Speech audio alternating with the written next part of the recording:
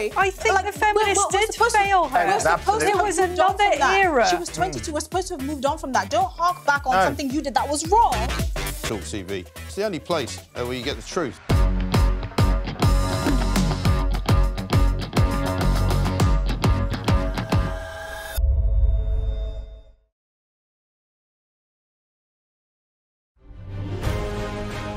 On TV, on radio, and on your smartphone. This is Talk TV.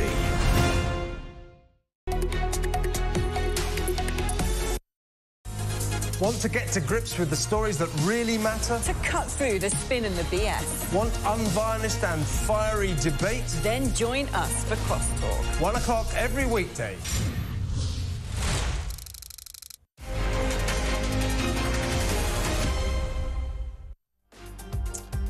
Well, good morning to you. Thank you very much indeed for joining me. I'm Julia Hartley-Brewer. This is Talk TV. We are back in, well, our old radio studio, which is actually rather exciting and rather good fun. But no water goose and things like that. So it's just you and me and our guests, and we're actually going to be talking about what really, really matters. But some of the key headlines today, to start you off, Rishi Sunak is demanding answers from Israel's Prime Minister Benjamin Netanyahu after an Israeli airstrike killed 7 aid workers. That included 3 British citizens. And the head of the Israel army has apologised for what he called a grave mistake and promised full investigation of the incident. We'll hear a little clip of what he had to say in a moment. Meanwhile, a record 5,000 Channel migrants have already arrived in the UK so far this year, as we learned at the weekend. That is up 30% on the same period last year. Now the Prime Minister has blamed the weather for the increase, which is weird because the weather was the reason why they went down last year, wasn't it? Oh no, they said it wasn't. And 2-year-olds will now be eligible for 15 hours of government-funded childcare in England. But will nurseries be able to hire the 40,000 extra staff they're going to need to cope with that over the next year with the rise in demand for places? Well, we'll talk about all of that, plenty more, including J.K. Rowling, apparently not facing arrest by the Scottish police, but will other women and men who say or tweet exactly the same things. All that coming up. First, though, I'm delighted to say I'm joined in the studio today by Philip Ingram. Good morning to you, Philip. Julia. Lovely to have you here. Of course, former senior military intelligence officer. Couldn't be a better day to have you here in the studio to talk about, obviously, the biggest story of the day, which, of course, is events in Gaza. Now, very, very disturbing events. The death of any civilian is tragic and awful and shouldn't happen, but does happen in war. The death of any aid worker, particularly more tragic, because these are people who have volunteered to go to a dangerous part of the world, braver than most souls are. Probably not braver than you. You've been in the military, certainly braver than people like me, to actually go to another country, to go to a war zone, to provide aid to keep people alive. Desperately needed humanitarian aid and food aid for the people of Gaza. But we know now that 7 aid workers were killed in an Israeli airstrike. We know that 3 of those were British. Their names have been revealed: James Henderson, John Chapman and James Kirby, all ex-British military. Now, Benjamin Netanyahu, the Israeli Prime Minister, has admitted that it was an IDF airstrike on 3 different vehicles in a convoy. One of those vehicles being marked clearly with the name of the charity they're working for, World Central Kitchen. World Central Kitchen have said, we notified the IDF of where we were operating. They'd been delivering aid. They just dropped off a huge amount of aid, food aid, and then they were travelling along a coastal road. 3 different airstrikes, 3 different vehicles, 7 people killed in total. Now, Rishi Sunak has told Benjamin Netanyahu that he was appalled by the killing. He has said he wants a thorough and transparent independent investigation, and that is what Benjamin Netanyahu and the IDF have promised to do. What do you think? What do you think the response of the international community has been? What do you think of it? Do you think it's correct people to be talking about being outraged, being appalled, demanding investigation, or is this, well, something that terribly happens in wartime? It's a bit of everything. It is something that terribly happens in wartime. But the outrage that's been shown against this particular aid convoy, why wasn't there outrage against other NGOs that have been killed in the conflict that there is, both by Israeli strikes and by Hamas? More than 100 aid workers, we understand, have been killed, largely Palestinian. Yeah. Some of the concerns have been that actually some of these aid workers were actually working with Hamas, but we don't know. We don't know. That's part of the problem. undoubtedly this is a complete and utter muck-up. I would have used another word, but we're on air and it's too early. Yeah. And the Israelis have stood up and admitted to that. However, there are a few indicators in there that suggest to me that Israel needs to do some stuff about it. They need to tighten their targeting process. They had a very, very good targeting process that would have stopped this sort of thing from happening. Or they've got a unit that has ignored the process, and if that's happened, they then need to get in, identify that, and discipline the individuals that are responsible. But it also shows that they've got a higher appetite for collateral damage, because I've heard the excuses this morning that intelligence had said that there were going to be Hamas fighters in that convoy, and we know Hamas have used ambulances before. Yep. We know they've used vehicles marked up for the UN before.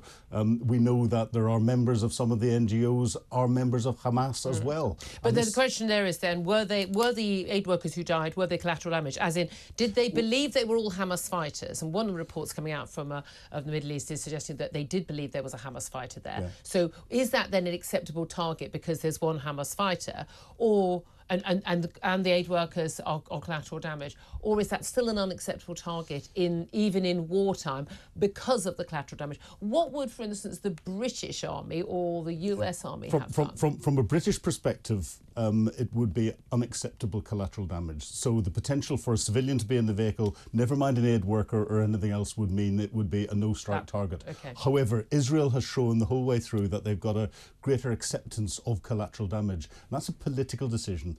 If they had believed that there was a high-price Hamas individual in the vehicle, that would make it a legitimate military target. You then have to go into the proportionality game, and as the proportionality of the potential for collateral damage, civilians, aid workers or anything else, is that politically acceptable? If you're targeting a military target, if you believe that there's a military individual in there, then under international law, it's a legitimate target. It is a legitimate target. It is a legitimate target. So you can target hospitals, you can target mosques. But there was not, but they've admitted there was not a fighter. So is it incomplete information? Well, look, I want to put out a social question on this, but I also want to, first of all, play you the official apology that we've had a statement from Benjamin Netanyahu, the Prime Minister of Israel, but we've also had a statement from the IDF, the Israel Defense Forces Chief of Staff, Herzi Halevi, apologising for the killing of aid workers. It's a bit longer than this, but these are the crucial words that he had to say. Let's have a listen and a watch. I want to be very clear. The strike was not carried out with the intention of harming WCK aid workers. It was a mistake that followed a misidentification at night during a war in a very complex conditions. It shouldn't have happened. We will continue taking immediate actions to ensure that more is done to protect humanitarian aid workers. This incident was a grave mistake. Israel is at a war with Hamas, not with the people of Gaza. We are sorry for the unintentional harm to the members of WCK. We share in the grief of their families as well as the entire World Central Kitchen organization from the bottom of our hearts. An independent body will investigate the incident thoroughly. We will complete it in the next coming days. Well, that was what the IDF Chief of Staff had to say. I mean, a full apology, full acceptance of what had gone wrong. This doesn't appear to be enough for the international community, certainly. So condemnation from pretty much across the board, including from Joe Biden, of course, the most crucial ally, the US president, for the Israelis. There's talk of even demands for military aid to be cut off. Now, I think the UK provides something like less than 0.2% of Israeli military aid, but and they are a well-stocked country because they live in a war zone as well we know. But do you think that would be an appropriate response, or do you think that actually a lot of the talk from likes of Rishi Sunak, and we're expecting a statement from David Cameron, the Foreign Secretary, very soon as well, and the talk from the American President is kind of for domestic ears and is a concern about how this will look in the media to the general public, but it's not necessarily representative of their real views, which will be an understanding that These things happen in wartime. Mistakes are made. British government, American government, every government will have done something similar in their past. I think there's a sea change here. Just because something's a legitimate military target, as was describing earlier, doesn't mean you have to hit it, and doesn't mean that you're not going to achieve things by not hitting it. There's other things that you can do, like continue to surveil it. And I think what we've seen is a sea change in the international support, public support for Israel. And I think the statements that are coming out from Joe Biden, from Rishi Sunak and all the rest of it are clear political statements aimed at Israel, not aimed at just the domestic audiences. And they're saying to Israel, look, we recognise that you might not necessarily be following the targeting processes that we've been saying you're really, really good at. You might have too much of an acceptance of collateral damage. Just because there's a fighter in there doesn't mean that you have to hit it. Okay. Start to take a little bit more care because our political support, given the pressures that are at home, is very fragile. And again, we're in election years. Correct. This is very crucial for an awful lot of governments. It is. Now, the question I want to ask you, and I really do want to hear your thoughts on this, the Prime Minister here has demanded an investigation into the Israeli strike that killed 3 British aid workers in Gaza. I want to know, should the UK take a tougher approach to Israel? Should they? Yes or no? I'd love to know your reasons why. Do get in touch. Please give us a call on 0344 499 1000. You can text us on 87222 and you can get in touch on X at Talk TV as well. Calls are charged at a national rate. Text costs 1 standard network rate message. I mean, my view on this is very much like this is horrific. This is a terrible act that has happened in wartime. The fog of war is terrible. We tend not to get to the truth in the fog of war. The thing is, we've got more truth about what's going on right now, have we not, than we would get from pretty much any other government, and certainly from Hamas. Israel have come out and said, we've made a horrible mistake. This shouldn't have happened. We will investigate. They've admitted it. Now, that is very, very crucial to me. That makes a very, very big difference to what is actually going on. But also, crucial, do people genuinely believe that Israel went, I know what, let's target 7 foreign aid workers, and let's kill them really blatantly. OK, it was not in broad daylight, it was at night time, they say. Let's do that. And no one will care in the international community. It won't put pressure on our allies. No one will be screaming at us for being, murderous. That's fine. They're not that stupid. I mean, even the people who really, really actively dislike the Israelis and the Israeli Defence Force and think they're committing genocide, or whatever, do they really think they're also stupid as well as, in their belief, murderous? That's my thing. It's a terrible, awful, tragic mistake. Do you know the sad thing? I think there are people who are that daft. Yeah, I know there are. They've been tweeting me this morning. And the trouble is they're being fed by this incessant anti-Israeli and genocide feeds through news feeds, and some of them are legitimate news feeds, and through what people are picking up on social media. And of course, people only pick up on social media what they want to hear. So they live in their echo chambers. What I call it's an echo chamber, a self-misinforming. Oh well, I've been asked at least 5 times this morning. So are you in the pay of the Israeli government? No, I think what they've done is awful, but I also accept that the British government will have done this. I'm not in the pay of that government either. Yeah, exactly. And every government in conflict. We've got the Australian investigation into their special forces and extrajudicial killings in Afghanistan. We've got that inquiry going on inside the UK with our special forces. You look at every conflict that there is, and there are blue on blue at different times, and it's tragic. It should never happen. The processes should stop it, but unfortunately in war it does. Now this, I think there's more to it. I think that having read all around it, I think that the Israeli unit that got involved thought that they knew better than the processes. The processes are there to stop or minimise this sort of thing. But I think they knew better than the processes and got into a bit of groupthink where they believed that there were terrorists in these vehicles and not Here's the thing, I'm really looking forward to a full apology and investigation by Hamas for all the civilians that they've killed. I mean, I'm sorry, I'm not saying one equals the other, because we expect more from a democratically elected government that is our ally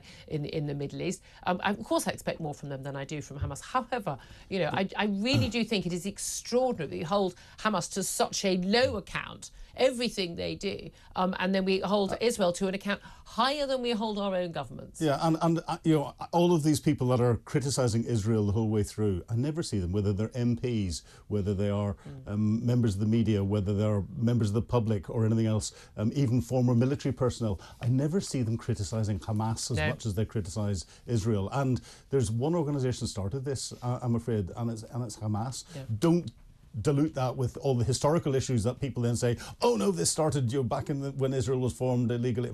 I think you have to go back 2,000 years on some Twitter threads, but there we are. Well, look, I do want to hear from you. Do please get in touch. Particularly want to hear from you on the phone, 0244 499 1000. If you have a thought on this, whether you think that we should be taking sort of tougher action, have a tougher approach to Israel or not. Love to hear your thoughts. You've heard what we've had to say. We're going to hear from lots more guests later in the show.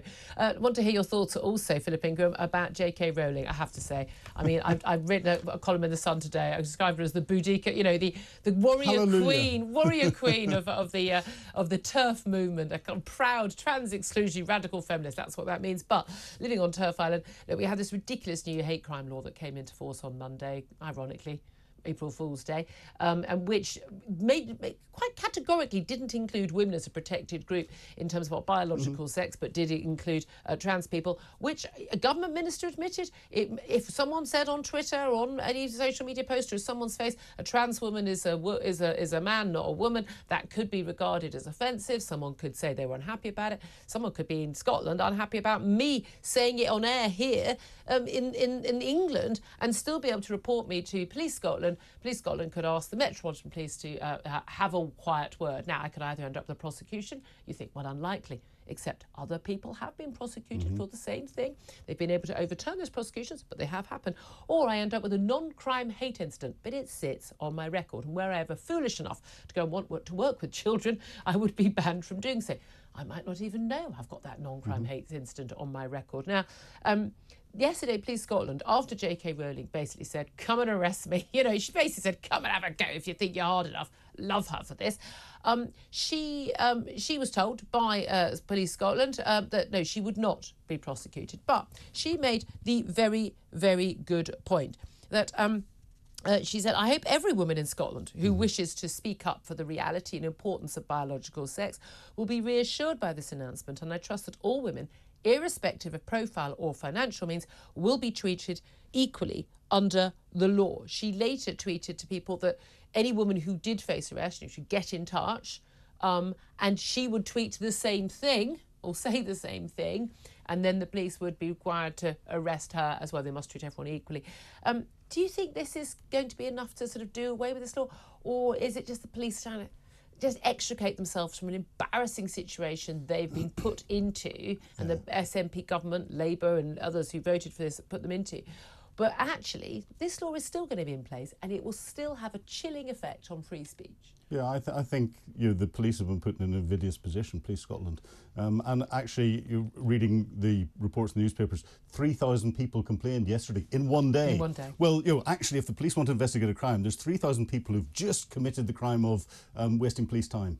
Because they're doing that. So let's deal with them and prosecute them and put that all over the front pages. That might stop people getting in and I very much do think some of these people should be prosecuted. Yeah. But again, people say that I take an offence. You know, a trans woman is a man. You can take offence at that, and under the law.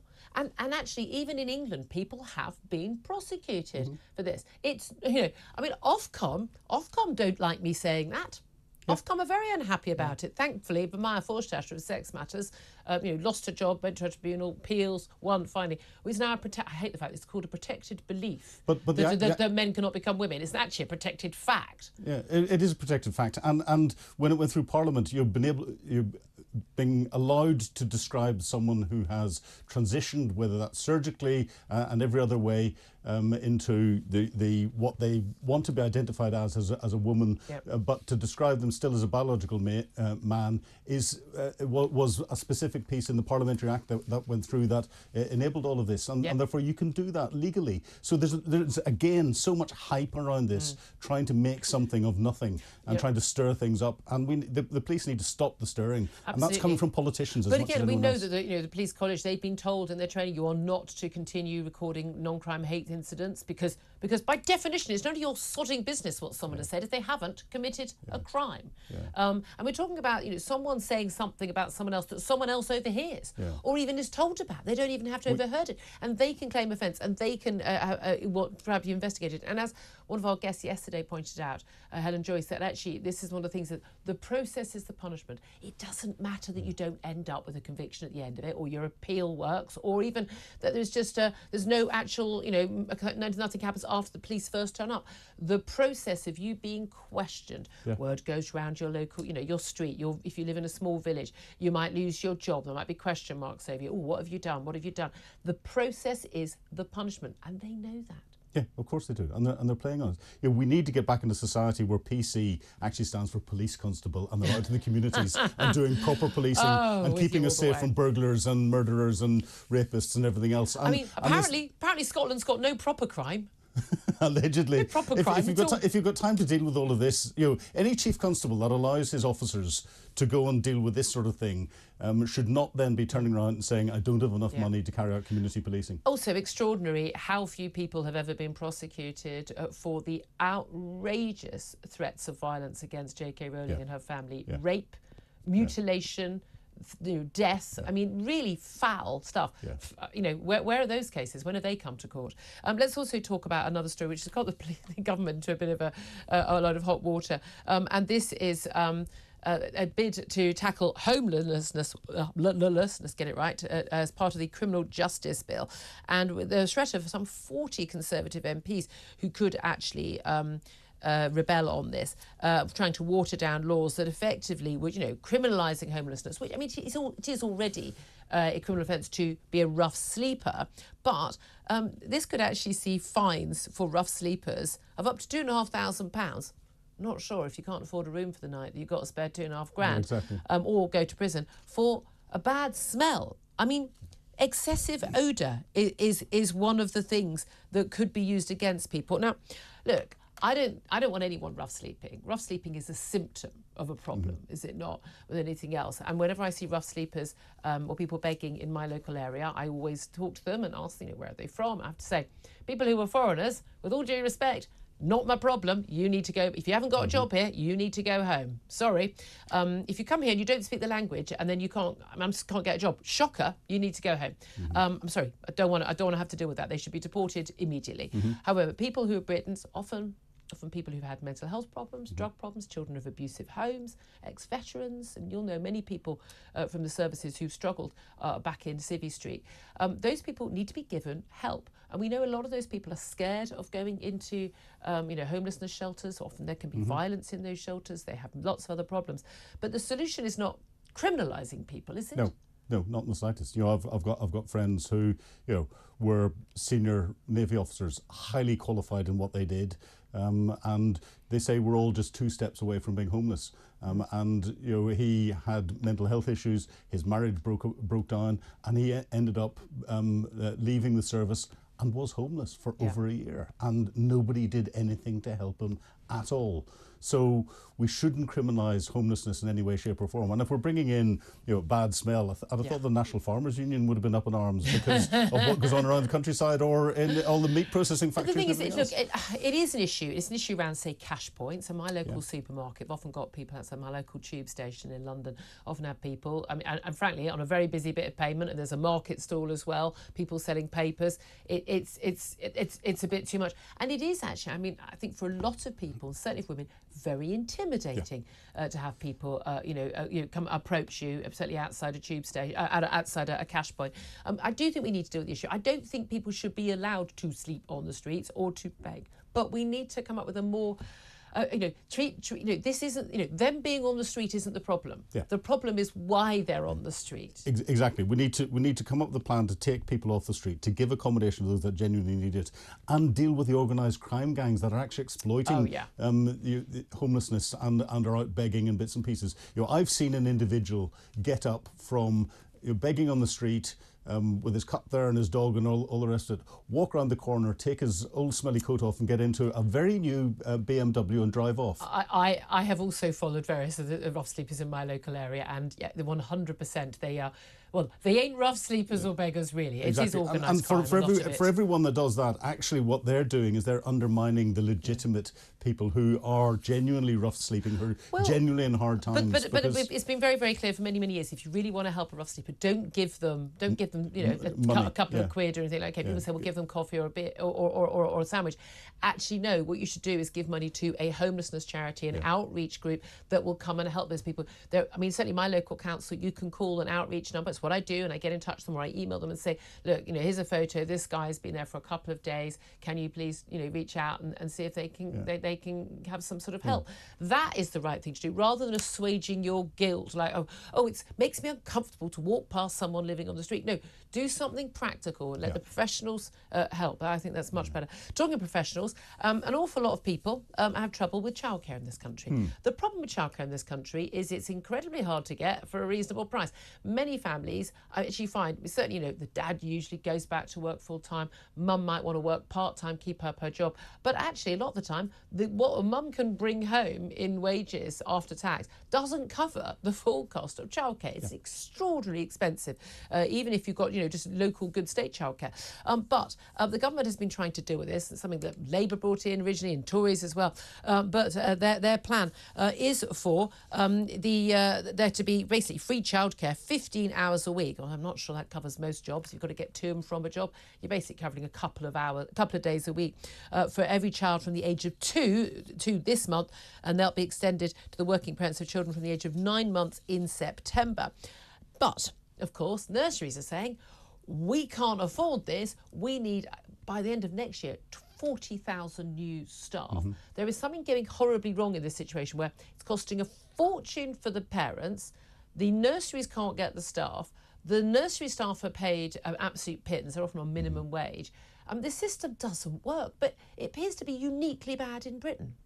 Well, the system doesn't work. I'm not sure what happens in a lot of other countries. I don't think there's as many free childcare places, but I could be wrong. So I'll probably set social media alight by doing that. But I think the underlying principle is very sound. We need to give as much free childcare to allow parents to get back to work and everything else. But there needs to be a plan in place as well that coordinates it, that brings in that additional capacity that childcare needs. And probably a lot of the capacity issues are down to the huge amounts of red tape that they have to go through to be able to set this up. And rightly so for child protection, but... Well, no, we say rightly so, but other countries don't have it, and they're not seeing a mass issue with children facing difficulties. I mean, you don't go through red tape for your grandmother to look after your kid for a day. And obviously there need to be protections. Obviously, of course they do.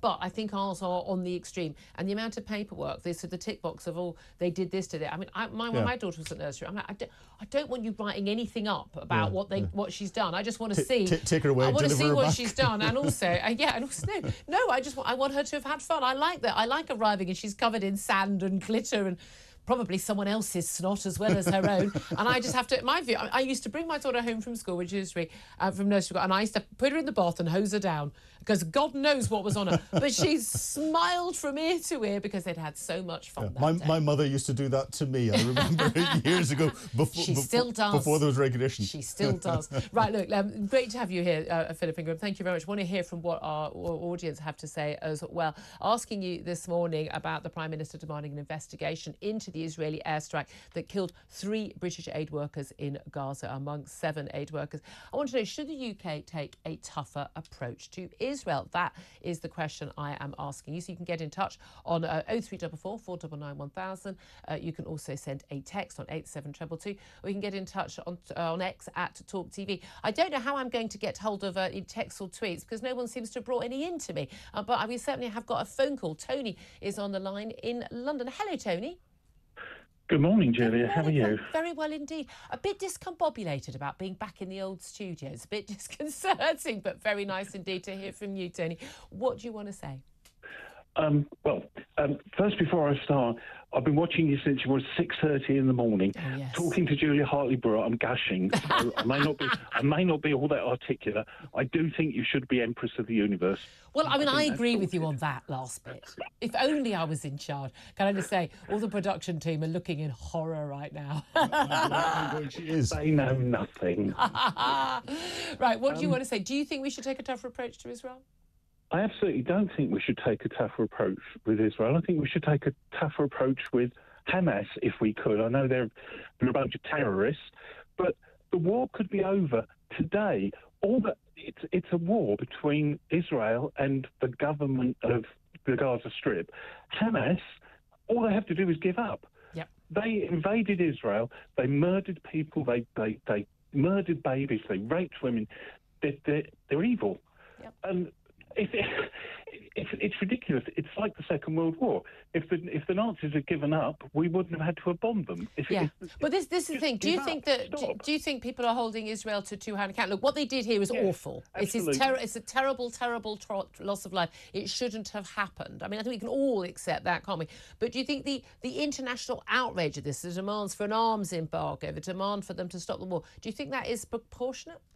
No, absolutely not. Absolutely not.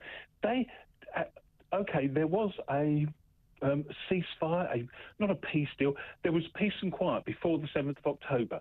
And then Hamas got into Israel and simply murdered people, raped women. They're savages. There's no words to describe it. And the Israelis are fighting back. Hamas, the war could stop today. Why are we calling on Israel to stop? Why don't we call on Hamas to surrender? Surrender your arms, surrender. And the Israelis will, excuse me, I don't know whether I can say this, they bugger off again back to Israel. I'm with you all the way. I think you can say that. You already did. Thank you very much, Tony in London. Really appreciate that. The time is 10:30. We're back in just a few moments. We're going to talk to Tory MP about, well, what Britain should do in our terms of reaction to what Israel had to do. And we're going to be talking about that childcare issue as well. This is Talk TV.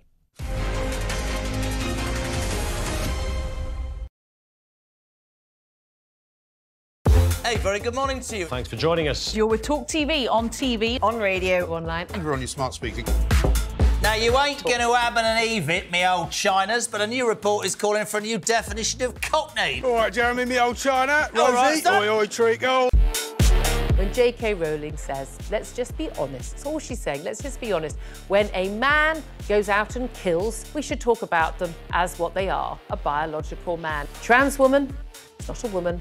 Trans woman is a man. Lee would have to go much further than his statement. I mean, he did say that he spoke clumsily and he understood the Prime Minister's position, but I think he'd need to say that he'd got it wrong. Then I had a phone call this morning from City Council, a lovely woman called Anna. And yeah, I've just received an email just saying that, I'm going to be getting a badge. Quite right too. It's that time again to get the violins out. That's right.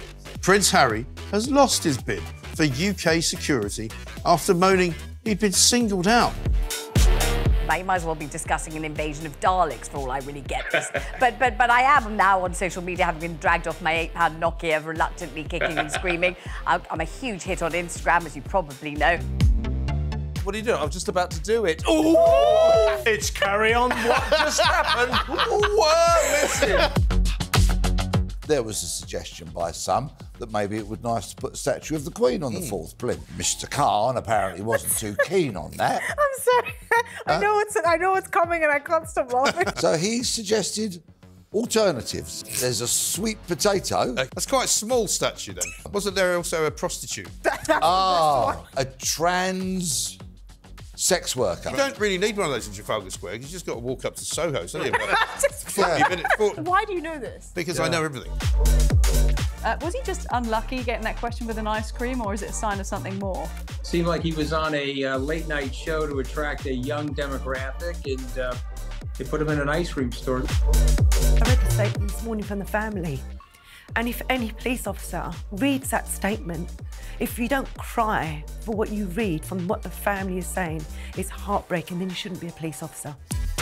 The UK, I'd say, has lots of racism within it. I don't necessarily think it's a racist country, but it permeates our institutions. Yeah, but for her to say, come out and vote, and by the way, when I was 22 years old and I had an affair with a married man that I knew was married, the feminists failed me. I'm sorry. I think the feminists did fail her. It was another era. She was 22. We're supposed to have moved on from that. Don't hark back on something you did that was wrong.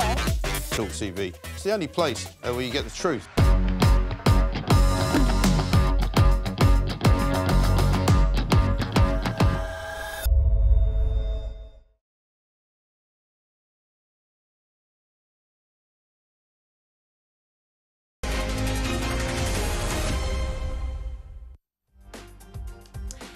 Thank you very much indeed for joining us. This is Talk TV with me, Julia Hartley-Brewer. Still with me in the studio is Philip Ingram, former military intelligence officer. We've been talking about what's been going on in Gaza with, of course, that airstrike by the IDF on the 7 aid workers, 3 of whom are British, who have died. We are told by the Israelis it was a mistake, that they believe there was, it's understood, a Hamas fighter in that convoy. But there has been international outrage.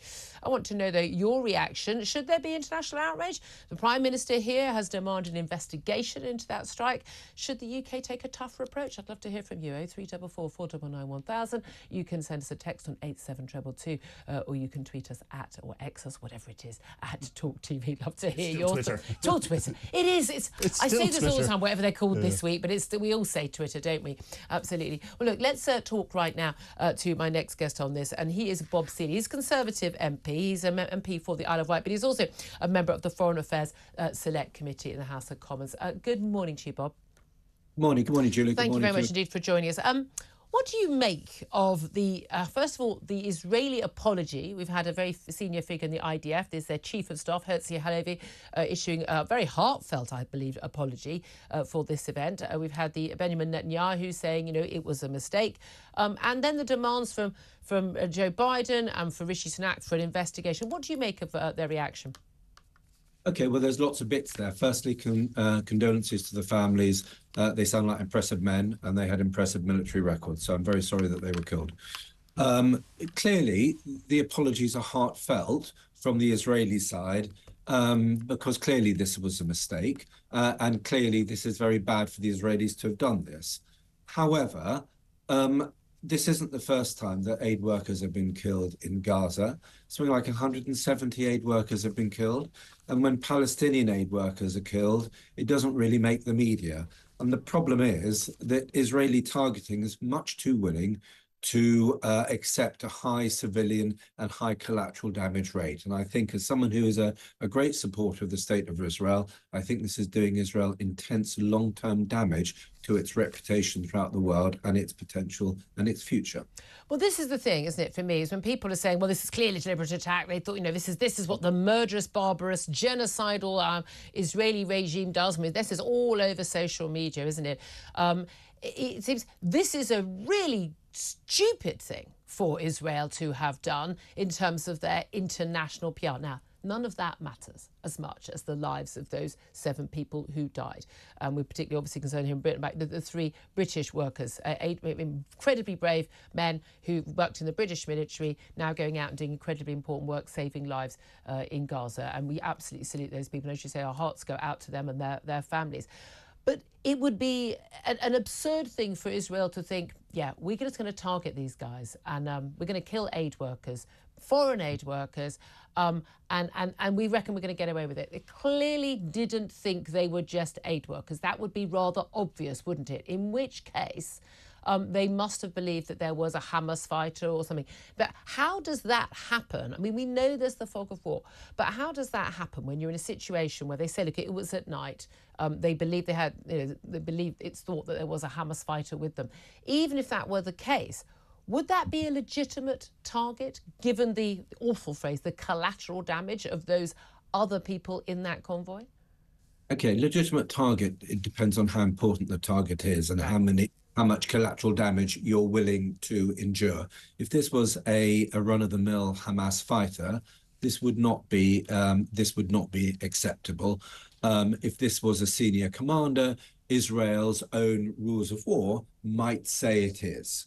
And that explains why Israel will level a block of flats, killing 10 or 20 Palestinians potentially in order to hit a tunnel with a senior Hamas commander beneath it. I'm not saying that's good or bad. I'm just saying that is the thought process that you go through. So it depends how much collateral damage, how many civilian casualties you're willing to endure is somewhat dependent on the value of the target and whether you can defend that in a court of law afterwards. I no doubt there were processes that Israel has gone through. The problem is, has become very, very evident. And forget about the anti-Semites and the anti-Israeli idiots on Twitter. Let's just have a serious and sensible conversation. Is that Israel is quite clearly, it's so determined to deal with Hamas that its proportionality, which is an important part of the principles of humanity in international humanitarian law, the rules of law, Geneva Conventions, Hague Conventions, all those sorts of good things, those rules are simply being bent out of shape by Israel because it is willing to endure very high civilian casualties, proportionality, as in its attempt to get rid of Hamas. And frankly, it is doing itself increasing amounts of damage to achieve that. Well, indeed, and there are lots of concerns about, the plan to go into Fatah, sort of Fatah, I'm saying, sorry, Rafah, and the risk of civilian loss of life then as well, and the massive concerns about the basic state of malnutrition and potential starvation of civilians in Gaza. Do you think the international community, including our own government, are we doing enough to make sure that, look, we can be very supportive of Israel's right, not just to self-defense, but to go in and take out Hamas, and yes, accepting that there will be the collateral damage of civilian deaths. There will be. It happens in all wars. There's never been a war where that's not happened, including those pursued by our country. But are we doing enough in the West to make sure that Israel stays on the right side of the line on that to protect the needs of civilians, in particular getting aid into the people of Gaza? I think the US has been surprisingly robust, actually, and I think the UK has been pretty robust as well. Whether Netanyahu's government wants to listen is another matter. And the problem is, I don't think Netanyahu's government is listening. And I think there are probably some very unhealthy internal Israeli political dynamics here, which means that the longer that Netanyahu can extend the crisis, potentially that is the best way for him to survive politically. So I think you're now seeing a lot of opposition to the Netanyahu government again in Israel, and this clearly is not going to help them. There's some talk about should we be cutting off intelligence sharing. This is absolute nonsense. We're not intelligence sharing with Israel because it's a signal that we think they're nice or not. We're intelligence sharing with Israel in the same way that we do with the Saudis, because it is in our national interest to do so, because these people, Israel has an incredible intelligence network throughout the Middle East and especially in Syria. And if we start sulking or tut-tutting and cutting off our intelligence sharing relationship, when we want Israel to help us stop a terrorist attack in this country that's maybe originating out of Syria, if they turn around and say, well, you've cut off your intelligence sharing with us, that damages our national security. So I think we have to have a sense of reality here, that we gain a lot out of the intelligence sharing that we have not only with Israel, but with other governments that we sometimes disagree with, like the Saudis, that is different from what Israel is doing. And Israel's friends should be telling Israel bluntly, you're damaging yourselves. Prosecute your war against Hamas, but don't kill civilians or do more to stop civilians being killed. And as I say, this has reached the papers only because and the media only because there are 7 Westerners killed. Yeah. There have been nearly 200 Palestinians killed. Yeah. Just aid workers alone. Yeah, absolutely. And that is a very, very crucial point. I just want to ask you finally, though, we've had this apology from the Israeli government and the IDF. Have we had an apology yet from Hamas for all of the civilians they've killed?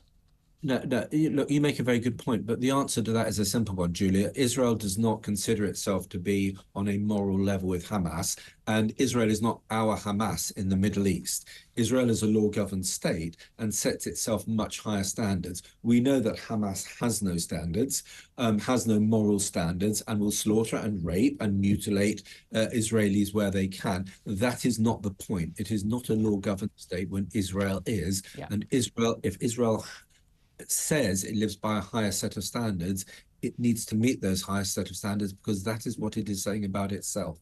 OK, thank you very much indeed. That's Bob Seeley, Conservative MP, member of the Foreign Affairs Select Committee. Let's bring Philip Ingram back in.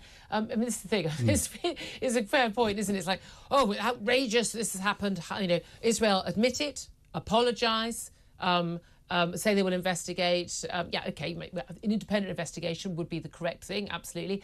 But when Hamas make their false claims about, you know, oh, the IDF have bombed this particular hospital, and like, no, it turns out it was actually one of their terrorist bombs that hit the hospital, and they claim 400 have died, when actually it's nothing like that. And never get an apology for that. Never get an investigation for that. We are holding, we always do, we hold completely different standards to these different sides of this war. We do. The key thing that Bob said in there was the phrase proportionality. And people have this belief that under international law there is a proportionality line. Yep. One side of it you're legal, the other side of it you're not. There isn't. There are multiple lines. Those proportionality lines are dictated by the government that is controlling the operation. In this case, it's the Israeli government. That's a different proportionality line to the UK one, to the US one, to the French, to anyone else's. And that's where what the Israelis need to be able to do is justify what they're doing from a military perspective in international court. Look at the big proportionality bit where during the Second World War the US used 2 nuclear weapons to destroy 2 cities because they knew that in proportional terms that would shorten the Second World War significantly and save lives overall. But they have to justify that. But the arguments at the time, if we had the same people out there on Twitter commenting, would have been ranting and raving against the United States, and some are already. Absolutely. Well, look, let's get your thoughts on all of this, as well as the Prime Minister demanded an investigation into the Israeli strike that killed 3 British aid workers in Gaza. Should the UK take a tougher approach, is my question. You can call us on 0344 499 1000. I've just learnt you can WhatsApp us on that as well, that same number, 0344 499 1000. You can text the word talk to 87222, or you can tweet us at TalkTV. Some of those messages coming in. Terry says he needs to concentrate on the problems we have here in the UK. A lot of people think that. Mel says Rishi Sunak should demand an investigation into the potholes covering Britain's roads. Chloe says Israel is doing the right thing. They're protecting themselves against the Hamas terrorists. Jazz says Israel condemns killing of aid workers. It seems no matter how hard Israel tries to avoid this situation, it is not going to go away, and we will see this sort of thing happening again and again. Andrew says he should keep his nose out of everyone else's business except for the people who pay his wages. These public servants have gotten way too big for their boots. Let's go to the phone lines now. Jenny is on the line. She is in Newquay in Wales. Hello. I didn't know there was a Newquay in Wales. Yes, there's a new key, but it's new key, space. not Newquay. Right, got that. No. Jenny, thank you so much for calling in. So what do you think? Do you think the UK should take a tougher approach to Israel or not? No, I don't. And I'm very glad Philip Ingram's with you, because he might be able to verify this. Suppose false intelligence comes from Hamas to say that there is a Hamas fighter in something or other, that's aid or, ambulance or whatever. And it's false. So therefore, the Israelis legitimately bomb it, as you have said already. Then that would mean there would be such an outcry that Hamas fighters could then use anything for aid with impunity. Very would that good not point. Be a point? Philip, what do you make of that? Oh, distinctly possible. We know Hamas have used disinformation across the board, trying to set Israel up and trying to change and influence the commentary that's going on in the international community, so that your intelligence processes should be robust enough to be able to filter that out. But in the heat of war, in the speed of what's going on, and if you've got people who are not necessarily following the procedures, But you were as saying much as process that they might be ignoring what the senior commanders are saying. Exactly. But that's the interesting thing, Jenny, isn't it? Is we get these sort of false flag operations, but Hamas win either way. Either like when they hide behind civilian targets, they've used ambulances before and aid workers vehicles before, and of course they get in hospitals and schools and the like. If that protects them from attack, they win, and if they still get attacked, Israel gets blamed for it and they win again. Can I just say something further? And I don't think it seems to be something understood by anybody. I'm not only a theologian, but I also have studied the Quran and the Hadith. Now, and I can tell you this, that our idea of peace in the West is not the Muslim idea of peace. So when you're talking about peace, you're actually talking at cross purposes. Douglas Murray would be able to verify this. Douglas Murray has talked about this a lot, hasn't he? Listen, thank you very much, Jenny. I so appreciate your call. Thank you for getting in touch. Do get in touch again. The time now is coming up to 10:48. Going to have to race it to a break. We're back with you in just a few moments. This is Talk TV.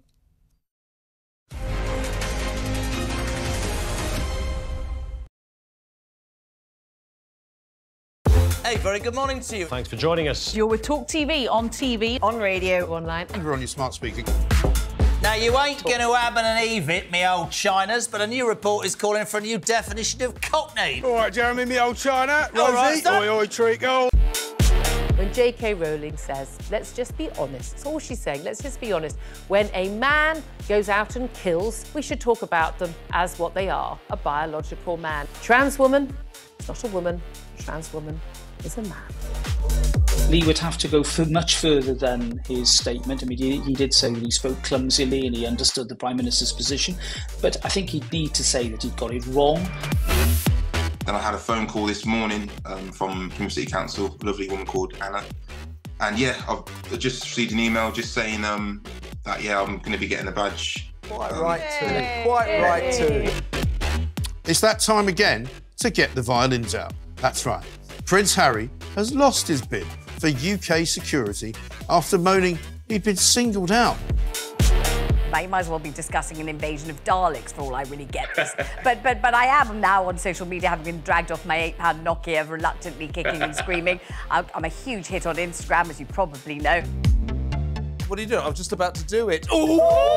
It's carry on. What just happened? Whoa, listen. There was a suggestion by some that maybe it would be nice to put a statue of the Queen on the fourth plinth. Mr. Khan apparently wasn't too keen on that. I'm sorry.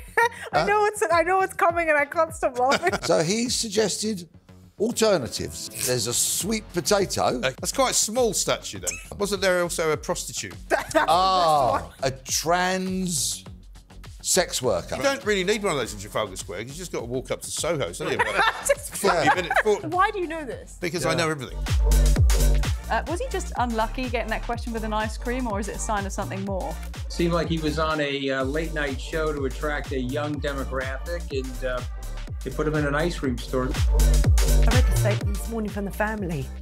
And if any police officer reads that statement, if you don't cry for what you read from what the family is saying, it's heartbreaking, then you shouldn't be a police officer.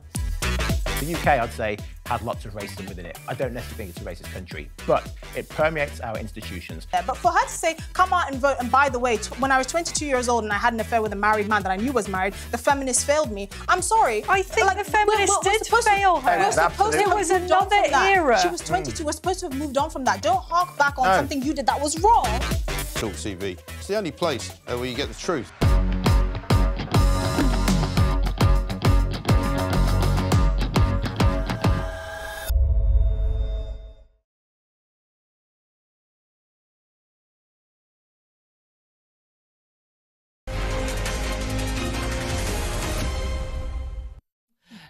Good morning, welcome back. This is Talk TV with me, Julia Hartley-Brewer. If you're just tuning in, well, yes, we are in a different studio. All will be explained a little bit later. But yeah, we are in a different studio today. I'm delighted to say Philip Ingram is still with me, a former military intelligence officer. I don't know, how many kids have you got? Did you have kids in nursery and things when you had them when they were younger? Oh, yes, but I was overseas and everything else. They're all very different. I remember my time in nursery. Very different from now, when parents basically scrabbling to get a place at any sort of nursery and scrabbling to get the cash together to pay for it. Well, no wonder so many parents, I know parents on some very high incomes who are delighted to find out people on over 100, well, up to 100k each, not even just as joint income, basically being thrilled getting months and months, free childcare. You're going to get up to 15 hours of free childcare for any child aged over 2 as of this autumn, and then it's going to go to children from 9 months plus. Trouble is, can they actually find the nursery staff and the nursery places? Well, let's talk to my next guest on this. That's Georgina Fuller, who is a parenting journalist. Good morning to you, Georgina. Good morning, Julia. Thank you for joining us. Well, some of the childcare nursery providers are saying by the end of next year, they're going to need an extra 40,000 workers in their nurseries to actually provide all these places, because there are strict laws, aren't there, about, you know, how many workers you have per child of different ages. But the government announcing this rollout, all paid for by taxpayers, great, lovely for the parents. But can parents actually find enough places for their children?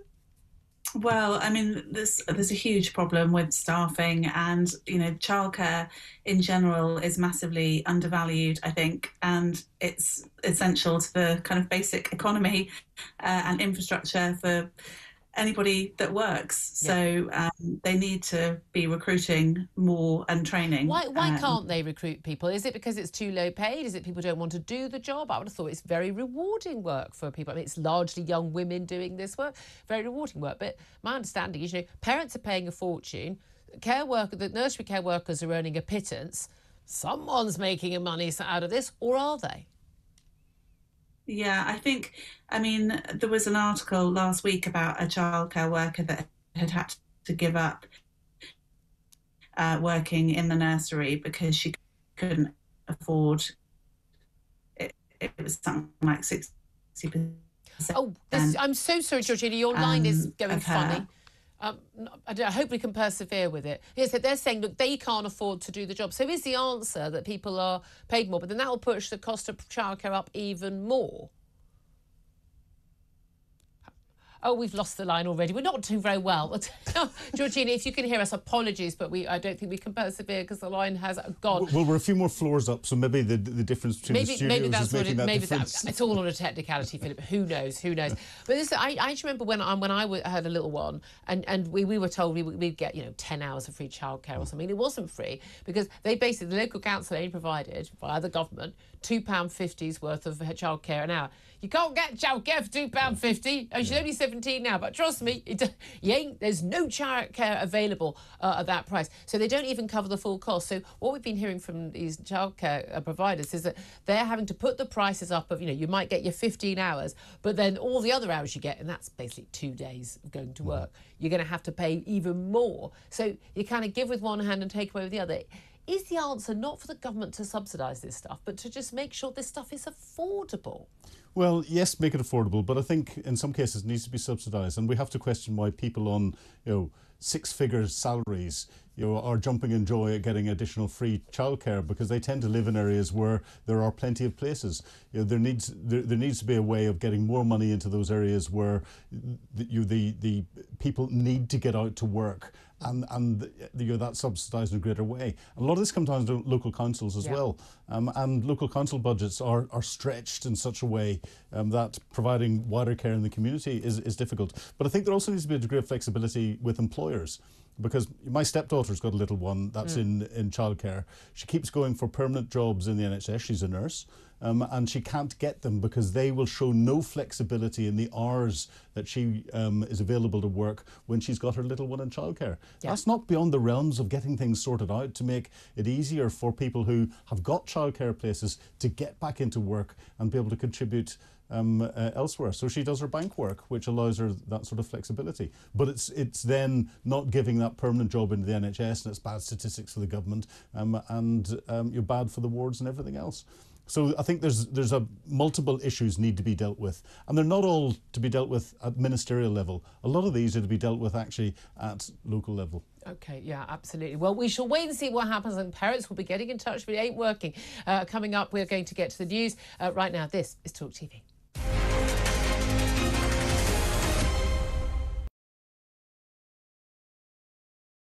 Hey, very good morning to you. Thanks for joining us. You're with Talk TV, on radio, online. And we're on your smart speaker. Now, you ain't going to ab and eve it, me old Chinas, but a new report is calling for a new definition of cockney. All right, Jeremy, me old China. Rosie, all right, oi, oi, treacle. When J.K. Rowling says, let's just be honest, that's all she's saying, let's just be honest. When a man goes out and kills, we should talk about them as what they are, a biological man. Trans woman, it's not a woman. Trans woman is a man. Lee would have to go much further than his statement. I mean, he did say that he spoke clumsily and he understood the Prime Minister's position, but I think he'd need to say that he'd got it wrong. Then I had a phone call this morning from City Council, a lovely woman called Anna, And yeah, I've just received an email just saying that yeah, I'm going to be getting a badge. Quite right too. Quite right too. It's that time again to get the violins out. That's right. Prince Harry has lost his bid for UK security after moaning he'd been singled out. Now, you might as well be discussing an invasion of Daleks for all I really get this. but I am now on social media, having been dragged off my £8 Nokia, reluctantly kicking and screaming. I'm a huge hit on Instagram, as you probably know. What are you doing? I'm just about to do it. Ooh! It's carry on. What just happened? Whoa, listen. There was a suggestion by some that maybe it would be nice to put a statue of the Queen on the fourth plinth. Mr. Khan apparently wasn't too keen on that. I'm sorry. I know what's coming and I can't stop laughing. So he suggested alternatives. There's a sweet potato. That's quite a small statue then. Wasn't there also a prostitute? A trans sex worker. You don't really need one of those in Trafalgar Square. You just got to walk up to Soho. It's only about Just 40 minutes. Why do you know this? Because I know everything. Was he just unlucky getting that question with an ice cream, or is it a sign of something more? Seemed like he was on a late-night show to attract a young demographic, and they put him in an ice cream store. I read the statement this morning from the family. And if any police officer reads that statement, if you don't cry for what you read from what the family is saying, it's heartbreaking, then you shouldn't be a police officer. The UK, I'd say, has lots of racism within it. I don't necessarily think it's a racist country, but it permeates our institutions. Yeah, but for her to say, come out and vote, and by the way, when I was 22 years old and I had an affair with a married man that I knew was married, the feminists failed me. I'm sorry. I think the feminists did fail her. We're supposed to it was another era. She was 22. We're supposed to have moved on from that. Don't hark back on something you did that was wrong. Talk TV. It's the only place where you get the truth.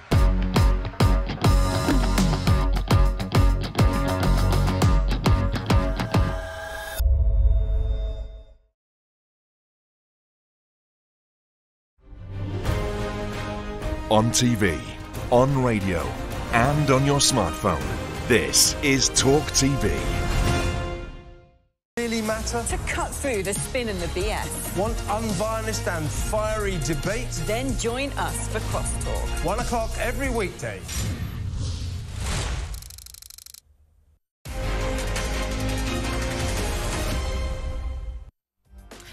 Good morning to you. Thank you very much indeed for joining me. I'm Julia Hartley-Brewer. This is Talk. We're on TV, on radio, online, and on your smart speaker, of course. Now, coming up in the next hour, Rishi Sunak has demanded answers from Israel's Prime Minister Benjamin Netanyahu after an Israeli airstrike killed 7 aid workers, including 3 British citizens. The head of Israel's army has apologised for what he called a grave mistake and promised full investigation of the incident. We'll talk more about that. Plus, a record 5,000 Channel migrants have already arrived in the UK so far this year. That's up 30% on the same period last year. Well, we found that out the other day.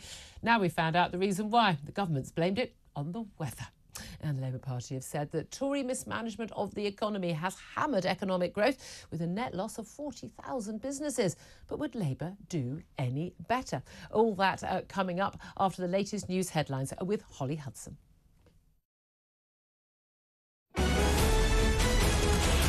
Talk TV News at 11. Good morning. The 3 British aid workers who've been killed in Gaza are being remembered as heroes by the charity they worked for. John Chapman, James Henderson and James Kirby were among 7 volunteers for the World Central Kitchen in an airstrike Israel said was unintended. Former NATO commander Chris Parry told Talk Today it's contemptible incompetence by the Israel military. But what I suspect has happened is an intelligence failure. I think there was a confusion earlier on that an aid truck that had been accompanying the convoy had a Hamas gunman with it. And I'm afraid to say the intelligence trail led to the attack afterwards. Well, the Prime Minister Rishi Sunak says he's appalled by the deaths and has summoned the Israeli ambassador for the first time in 12 years. And United Nations officials say they're gravely concerned by the situation. This incident is yet a further reminder that Israel needs to do much more to protect humanitarian personnel and facilities in Gaza. We join other countries who lost citizens in this incident in calling for a transparent and comprehensive investigation. This must not Dozens of happen people again. remain trapped as a huge rescue operation continues after Taiwan's powerful earthquake. 7 people are now known to have died and more than 700 people injured after the island was struck by the 7.4 magnitude quake, causing buildings to collapse and triggering tsunami warnings. A schizophrenic man who stabbed his neighbour to death 20 years ago has escaped from a mental health facility in East London. Police say Philip Theophilou, who's 54, should not be approached. They say they're concerned he has no access to medication and the risk he could pose without it. An ad by Katie Price for a low-calorie diet has been banned. The advertising watchdog ruled her post for the skinny food company was irresponsible and must not appear again. The former glamour model was promoting eating meals containing calories around a third of the NHS's recommended daily intake. And we're quite used to seeing our royals on social media, but in Japan, it's a different story. Well, for the first time, its royal family has launched an Instagram account in a bid to appeal to youth. The world's oldest monarchy is hoping to shake off its image of being reclusive and out of touch. It had more than 320,000 followers by the end of its first day. That's the latest. Now time for a look at today's weather with Isabel Lang.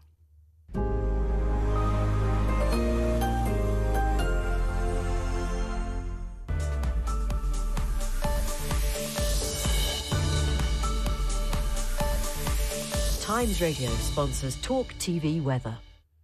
It really is a very unsettled picture with low-pressure systems queuing up to bring spells of wind and rain that look really quite nasty as we head into Friday and the weekend. Even today, we've got low pressure circulating across central areas. That's where the most persistent wet weather will be. It does turn a bit brighter to the south with showers, but under that rain across more northern areas of England, southern Scotland, only around 7 degrees with an onshore wind. Really quite unpleasant, tricky travelling conditions as well, with the rain only slowly easing as we head through tonight. Now, in the south, after a brief respite, we see more rain coming in. Bands of heavier rain working from west to east, quite gusty winds as well. And it could well be that we encounter some quite heavy downpours at times, particularly as we head through the early hours of the morning across the southwest. And those will run along coastal counties. So the southeast could well be quite wet tomorrow morning. Still a contrasting temperature, chilly in the north, mild across most parts. And then tomorrow we get rid of the heavy showers across the southeast first thing in the morning, and then it will turn a bit brighter, but still further scattered showers likely. Central areas look rather cloudy and dull and damp. Northern areas a little drier, thankfully, than today with a bit of brightness across northwest Scotland. Chilly in the north, mildish in the south.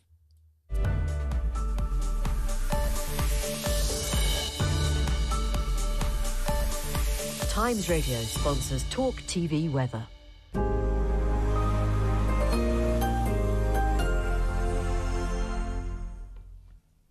Good morning and welcome back to the show. I'm Julia Hartley-Brewer. This is Talk. We're on TV, on radio, online and on your smart speaker. Great to have your company. If you're just tuning in, we are in a different studio. We're actually back in the old radio studio. The TV studio is being used for something else rather important, but will be revealed a little bit later. Right now, I'm delighted to be joined in the studio by Philip Ingram, former military intelligence officer. Good morning once again to you. And obviously, the biggest story of the day is what we're asking our social question about. And that, of course, is that horrific attack on aid workers in Gaza, killing 7 foreign aid workers. As many people are pointing out, up to 200 or so aid workers who are not foreign work, Palestinians have also already been killed in that in the Gaza war. But of course, when it's foreign aid workers, get more attention. 3 British aid workers are included among those. They have been named as James Henderson, John Chapman and James Kirby, all ex-military, all working with this charity, World Central Kitchen, an American-based aid agency providing food and other vital aid to people in Gaza. Incredibly brave men and women also involved in those deaths, doing incredibly important work. Now, the Prime Minister here in the UK, Rishi Sunak, has done an investigation into the Israeli airstrike that killed those aid workers. And I want to know, should the UK take a tougher approach to Israel? You can get in touch on the phones. You can call us on 0344 499 1000. You can also WhatsApp us on that number. You can text 87222. You can also get in touch on X at Talk TV. I'd love to hear your thoughts, particularly your messages on get in touch on the phones. Just before I talk a little bit more about this, I just want to read you a quote from David Cameron. He has just arrived at a NATO meeting in Brussels, and in the last few minutes, the Foreign Secretary has described the killing of the aid workers as dreadful. He said we should mourn the loss of of these brave humanitarian workers. He also said the dreadful events of the last 2 days are a moment when we should mourn the loss of these brave humanitarian workers, including the 3 British citizens that tragically were killed. We should also send our condolences to their families, and our thoughts should be with them. He also was speaking about events in Ukraine, which is what this NATO meeting is supposed to be ostensibly about, but no doubt they'll be talking about Gaza as well. Philip Ingram, you know, you're an ex-military man. You've been there in the fog of war. I'm an armchair general. I talk a good game, but I am, you know, far too cowardly to actually go and pick up. I mean, I defend my own country, but I'm not as brave as you brave souls, all these 7 incredible brave souls who've been out in Gaza. Should the British government, should we take a tougher approach to Israel? Should we be condemning Israel for this event? Well, it's a very difficult question to answer. I think what the UK and the US are doing is behind closed doors holding Israel more to account and ensuring that they're following the processes that they have in place, that the proportionality stakes that Israel are applying become more open to the UK and US's view as to why they're trying to achieve these sorts of things, and forcing Israel to justify what they're doing. You know, it's absolutely shocking what's happened overnight. It's absolutely shocking that any civilian loses their life in conflict, but unfortunately it's something that happens in war. Israel has stood up very quickly and admitted this. But then they're being held to account by the UK, US and all the rest of it, and they understand the implications that that's going to have on potential international support, and therefore, cynically, they could be doing this just because they want to maintain that international support. But it's really important. I mean, countries act cynically all the time. Well, they do. But you could argue that the condemnation from many Western nations whose own forces would have done very similar things is also cynical, because, you know, look, here's the thing, everyone has to pretend to the people on social media, the general public, none of whom, most of whom, including me, don't go to war and don't know the realities of war, that we're all shocked and surprised that innocent people die in war. I'm sorry, I'm a bit more hard-headed than that. I've covered a lot of wars as a journalist, again, as an armchair general journalist. And the awful tragedy is that the reason why war is terrible is that civilians die. They've died in all wars, even in very moral wars. Our fight against the Nazis. You know, millions of people died, civilians died as a result of that war. And when you've got countries that have been inflicted the pain that Israel was on the 7th of October, and you've got their war against Hamas has been going on now for 6 months, sometimes it becomes difficult to see the bigger picture, and this is where you need a conscience. And the conscience here is coming from the UK and the US.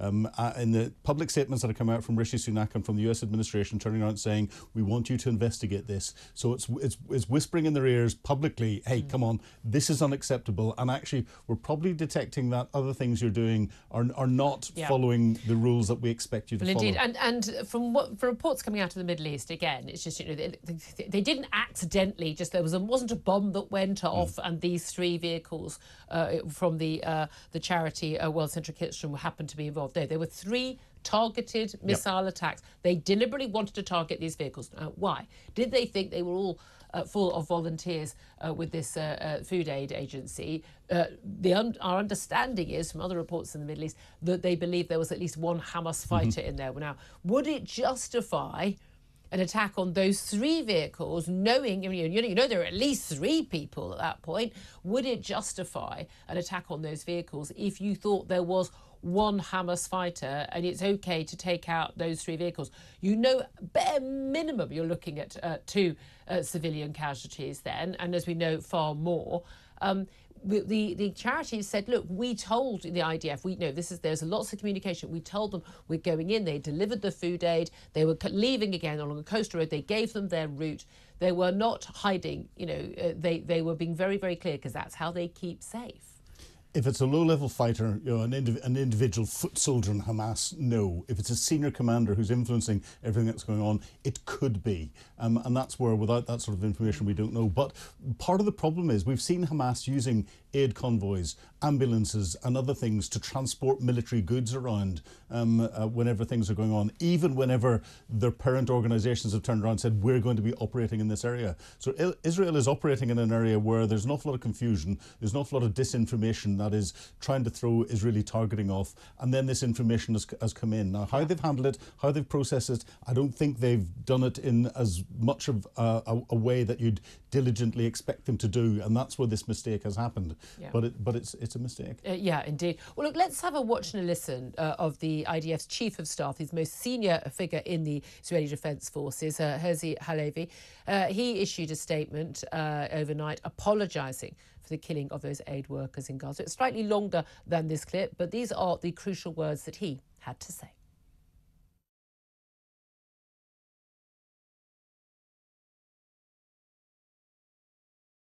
We can't seem to get it. That's a shame. Well, I mean, what he did have to say, we know, was, very, very clear that it was a full apology, that they accepted what they had done, that it was wrong, and very different from anything we've ever heard from Hamas. Well, we've heard nothing from Hamas, and actually the speed of the Israeli response here and their admission of that they carried out this attack has been quicker than I've seen before as well. Now, that could be two things. One, they are genuinely remorseful and recognise they've genuinely made a mistake. And the cynic in me says, and that's probably slightly because we've got the US administration and we've got the UK and other countries coming in and publicly condemning Israel for it. But they would have known that was going to happen. And that's the crucial thing here, because all the criticism of Israel, they did it deliberately, and they knew they were just aid workers. That is predicated on the belief that this is a genocidal, murderous regime that cares not two hoots for innocent life. Everyone is expendable, and they don't care what the international community thinks. There is no evidence for any of those statements. There's not, and that only exists in a Twitter echo chamber or other social media echo chambers, which unfortunately is fueled by some commentary that's coming from some mainstream press outlets. But it's also being fueled by the likes of Hamas, because their information operation is very good, Iran, who's pushing it out through different countries, Russia, who's pushing it out through different countries, and we're being influenced in so many different ways. And that doesn't mean it's coming in Iranian or Russian. It's translated into the way it's being fed to us. Yeah, indeed. I think we have now got that apology clip from the IDF's Chief of Staff. Let's have a listen and a watch to what he had to say. I want to be very clear. The strike was not carried out with the intention of harming WCK aid workers. It was a mistake that followed a misidentification at night during a war in a very complex conditions. It shouldn't have happened.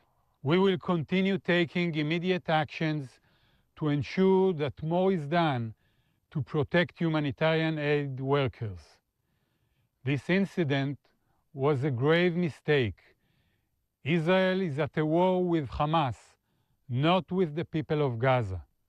We are sorry for the unintentional harm to the members of WCK.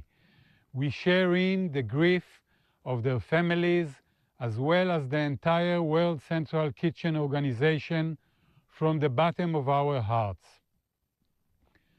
An independent body will investigate the incident thoroughly. We will complete it in the next coming days. Well, that's what the Israeli Defence Forces chief had to say. We're going to be talking about this with an Israeli government spokesman, Avi Hyman, very, very soon. So we'll see what he has to say. Let's also now move on and talk about J.K. Rowling. She apparently will not be prosecuted for making the statement that trans women are not women, they are men on social media, even though the new hate crime law in Scotland came into force on Monday, on the day she tweeted, April Fool's Day, rather ironically, which effectively says if someone is offended by such a statement and trans people are that's a protected characteristic, then they could be prosecuted, either prosecuted and facing up to 7 years behind bars. It's really quite extraordinary, or they could end up with a non-crime hate incident record on their name. She's been told that, according to the police, that she will not be facing any charges or any investigation as a result of her tweets on Monday, quite rightly. But she responded by saying, I hope every woman in Scotland who wishes to speak up for the reality and importance of biological sex will be reassured by this announcement, and I trust that all women, irrespective of profile or financial means, will be treated equally under the law. Do you think that women, not just in Scotland but across the UK, will now be protected? Because, by the way, I could be facing arrest as a result of this, because if someone in Scotland, here's what I have to say, trans women are not women. I mean no disrespect. I'm just stating a fact. I could be questioned by the police for that. Do you think this is going to provide protection, or is this just Police Scotland desperately trying to avoid some terrible publicity? Well, I think Police Scotland have been put in an impossible position, and in an impossible position where it's not clear for them how to interpret the law.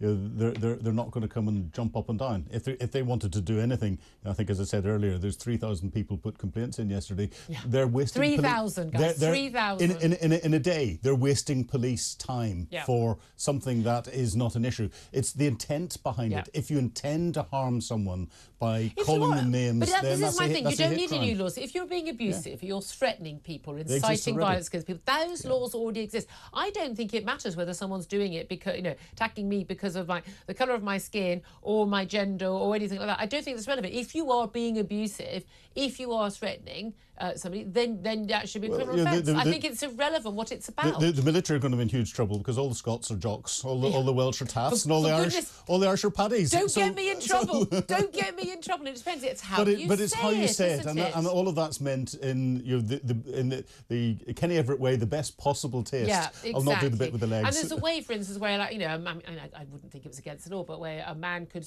call a woman, darling or sweetheart in a derogatory way, in a way. So I say it to people all the time.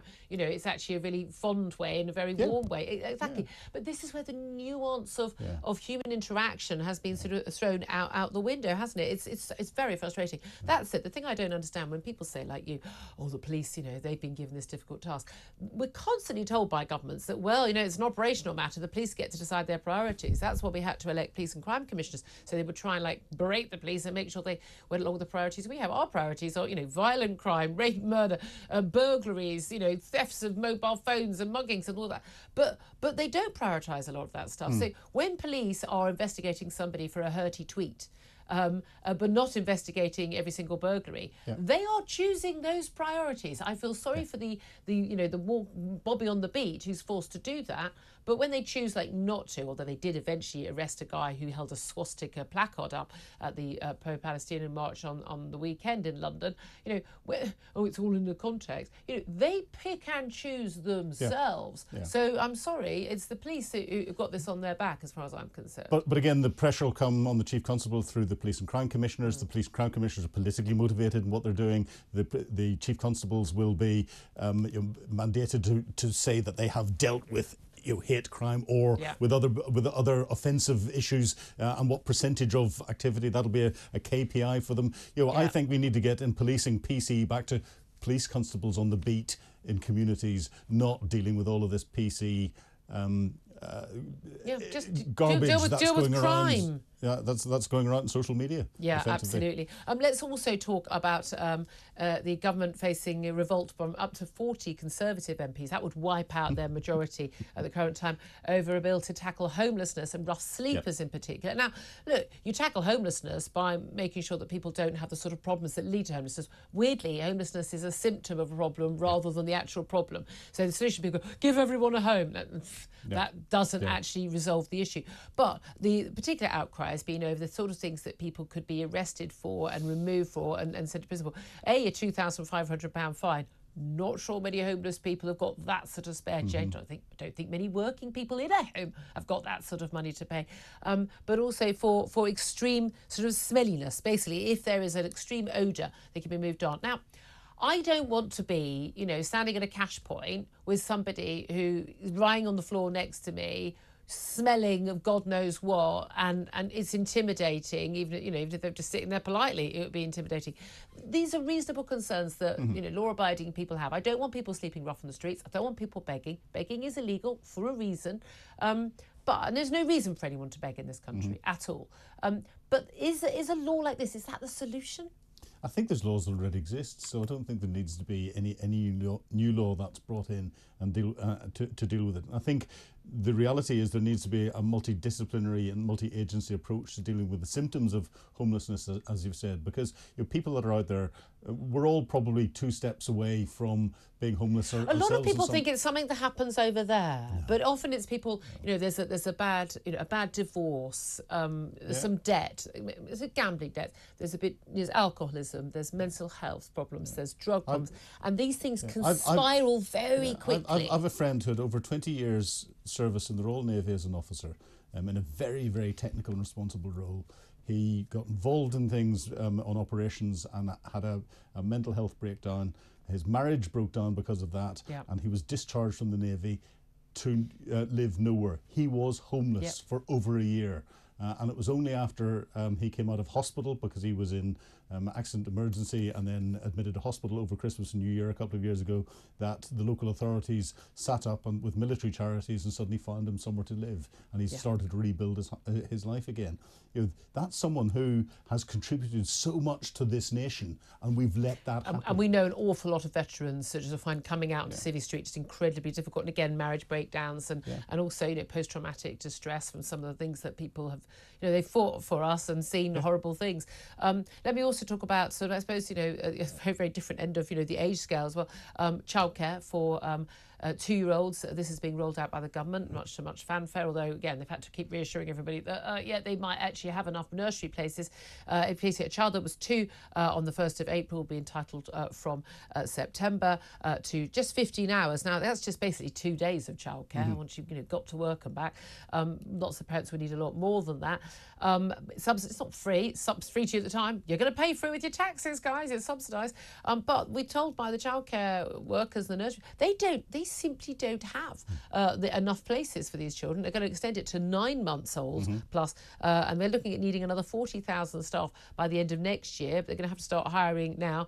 We know childcare workers are often paid very little, even though the fees are very high from parents. But the Eye, gotta love the Eye newspaper, they've decided to say the biggest issue here apparently is the government's crackdown on net migration to the UK, fueling a shortage of childcare places.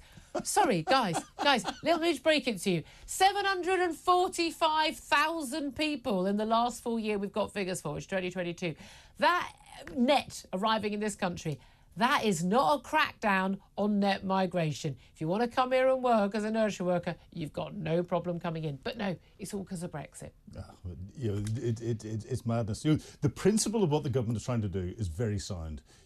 Set the conditions so that people can get back to work if they need to be able to afford their mortgages and the increased cost of living. They won't be able to, it throws a little bit more money back into their pockets again in what's going on. So it can help.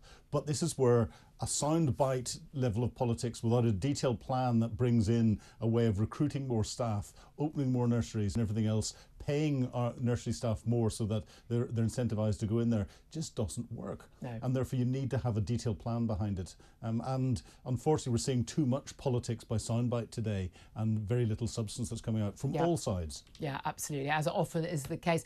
Philip, I really appreciate that. Thank you very much indeed. More from you coming up throughout the show.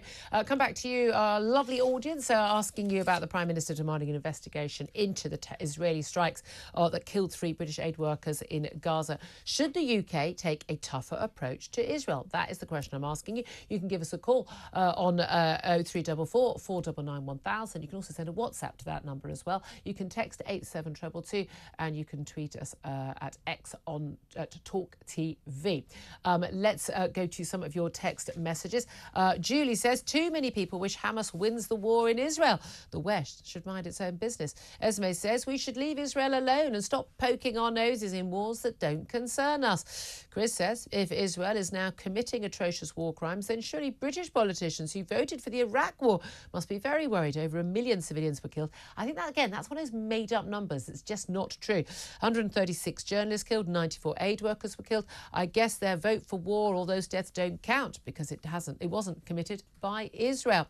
Adrian says, Julia, I take the same view as yourself with regards to the incident. From a propaganda perspective, the media tend to forget the atrocities in the name of war the West undertook in Iraq. Again, Iraq coming up without question. It's double standards.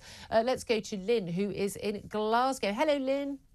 Good morning, Julia. Good morning. How are you?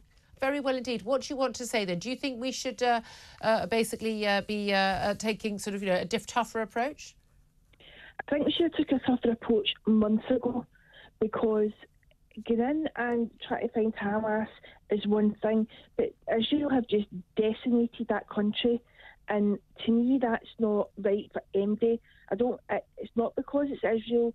Take out the whole Jewish and Palestine, take all that out of the equation. Yeah. The fact is, one country has went in and decimated another, and the whole world's just stood back and watched it.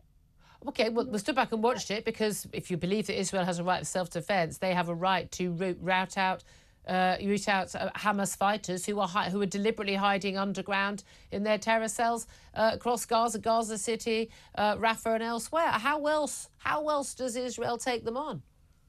Well, if they're hiding in tunnels, to me, those tunnels could be very, very easily went through with the military, and see when they've cleared them and they know that they're clear and there's no hostages in them, put cement in them and close them up. I think that's rather easy said than done. You have to identify and find the tunnels. We are talking about a number of tunnels. I believe it's well more, multiples more than the entire London Underground tube lines in terms of the number of tunnels. They are huge amounts. They've been built for years. They've spent, hundreds of millions, even billions on them. A lot of that aid money going in.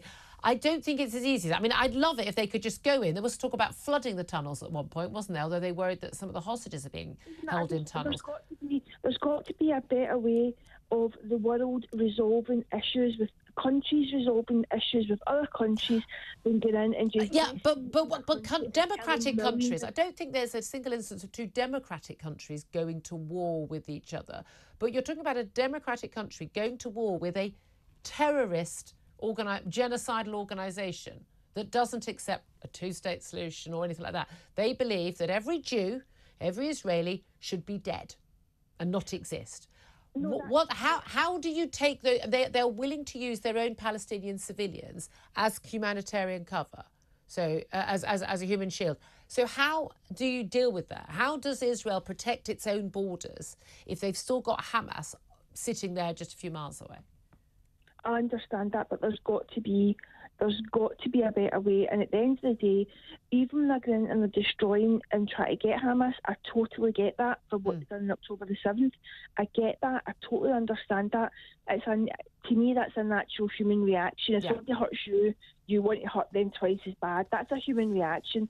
But at the end of the day, see all the people that are running Hamas, they're not even in Gaza.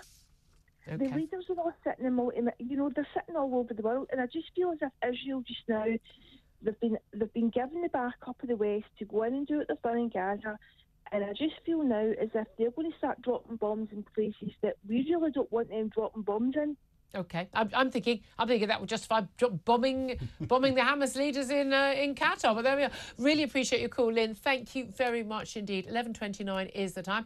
Up next, we are going to be talking to Israeli government spokesperson Avi Hyman about all of this. Can he justify what Israel had to do? This is Talk TV.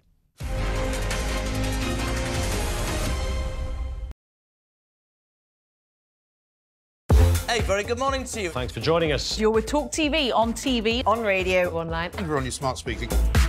Now, you ain't going to have an Eve it, me old Chinas, but a new report is calling for a new definition of cockney. All right, Jeremy, me old China. All right, oi, oi, treacle.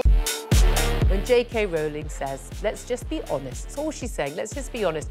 When a man goes out and kills, we should talk about them as what they are, a biological man. Trans woman, it's not a woman. Trans woman is a man. Lee would have to go much further than his statement. I mean, he did say that he spoke clumsily and he understood the Prime Minister's position, but I think he'd need to say that he got it wrong. Then I had a phone call this morning from Plymouth City Council, a lovely woman called Anna.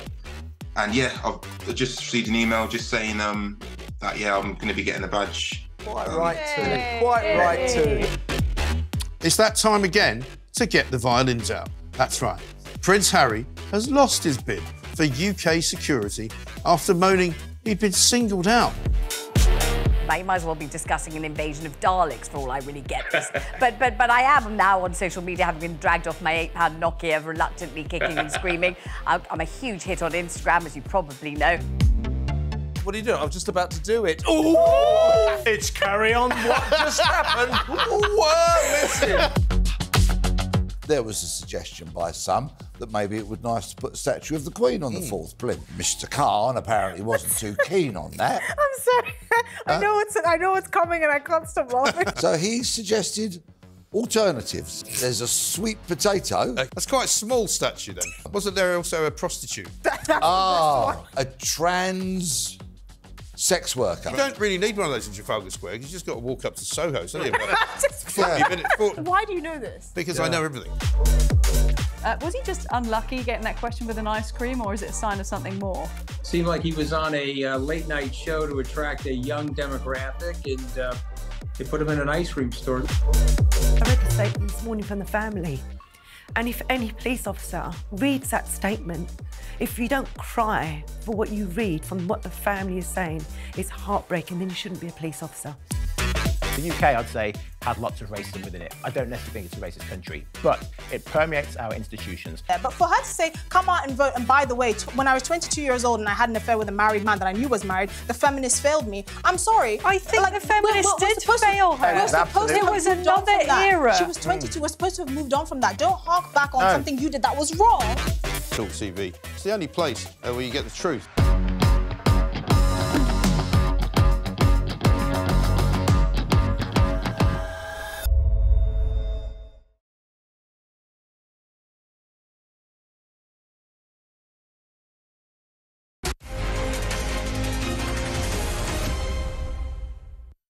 Good morning and welcome back to the show. This is Talk TV. We're on TV, on radio, online and on your smart speaker. And I'm Julia Hartley-Brewer. Still with me in the studio is former military intelligence officer Philip Ingram. And I'd love to get your thoughts on what my next guest had to say. And of course, we are talking today about that airstrike that killed 3 British aid workers among 7 who died in Gaza after the Israeli Defence Forces have admitted that they targeted 3 vehicles that belonged to an aid charity that had been giving out aid, World Central Kitchen in Gaza. Formal apology from the leader of the IDF. Condolences expressed, appalled, we're told, by people like Rishi Sunak and David Cameron. Lord Cameron, our Foreign Secretary. Benjamin Netanyahu has admitted that this was a strike from the Israeli Defence Forces as well. But why did it happen? And what's going to happen next? Let's talk to an Israeli government spokesperson, and that is Avi Hyman. Good morning to you, Avi. Good morning, Julia. Thank you for joining us. There is no doubt at all this is a terrible, terrible tragedy for those who lost their lives, their families and friends and their colleagues, indeed, in this aid charity. How on earth did it happen that Israeli forces targeted a convoy of 3 vehicles from a charity who told the Israeli forces where they were going to be, where they were going, dropping the aid, going back? They told them their route. One of the vehicles clearly marked with the big logo of the charity, the World Central Kitchen charity. How on earth could this have been allowed to happen? So, Julia, let me first wish my condolences to the families. It's a terrible, terrible tragedy. As you said, we have apologized in the highest of ways.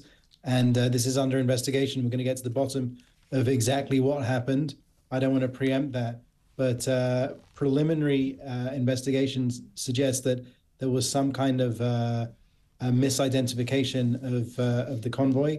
That appears to be what has happened in a very, very problematic war arena where Hamas hides behind aid people. Hamas acts as aid people, uses hospitals, mosques, schools, youth centers to fire on Israel and to use them as human shields. So it's a very, very difficult situation, and it's a very, very tragic scenario. I think most of us who are sensible understand the difficulties of fighting a war and fighting a war against terrorists, as you say, who not just happily, deliberately use civilians as human shields and have used ambulances and aid vehicles before. However, what was the purpose of this target? I know there's going to be an investigation, but there are some reports in the Middle East that there was the belief that there was at least one Hamas fighter among this convoy. Now, even if that were the case, targeting 3 vehicles, at that point you're accepting a level of collateral damage. You know there's a minimum of 3 people in those convoys, just the drivers. So even if there was a belief that there was a Hamas fighter, or even a senior Hamas figure among those people in that convoy of vehicles, taking out all 3 vehicles, there would have been an acceptance that there are going to be innocent people who are going to die. Does that count as acceptable collateral damage in this war? No, I would not think so at all. In fact, Israel, when it comes to ratios of combatants, meaning terrorists versus accidental civilian deaths, Israel is currently, the Prime Minister said we're less than 1-to-1 ratio, which sounds awful, but when you think about in an average war, in any other comparative war, those numbers are 1-to-9. So it's a very, very difficult situation. You've got a terrorist organization that's embedded itself within a civilian population for over 16 years. They built a terror tunnel network twice the size of the London Underground, and we're having to weave through this. Now, this is definitely the exception to the rule, and it actually strengthens the rule. The fact that thousands and thousands of movements of humanitarian aid are happening all the time. And this accident happened, and it's awful, but it's the exception to the rule. And military experts, both in England and America, have said that Israel is doing its utmost to avoid civilian casualties in a way that no other army has done in modern warfare. But this is a point that I've repeatedly made on social media and on my show. Why do you think so many people don't accept that? Because look, there is an issue in terms of us civilians as armchair generals, that we think, you know, not a single innocent person will die in a war, and it's terrible and evil if that happens, when anyone who's been involved in the military understands that does happen. We're told again and again by many, you know, military folk and legal experts that actually, you know, some of these targets are legitimate targets because Hamas is using them and is known to be using them for human shields. And you basically can't allow Hamas just to sort of, okay, if they use everyone as a human shield, then we just can't attack them. And they can act with impunity. Why do you think so many people in the world, and so many indeed world leaders, don't accept Israel's version of events, Israel's stance on this? Why is Israel being called a genocidal, murderous regime?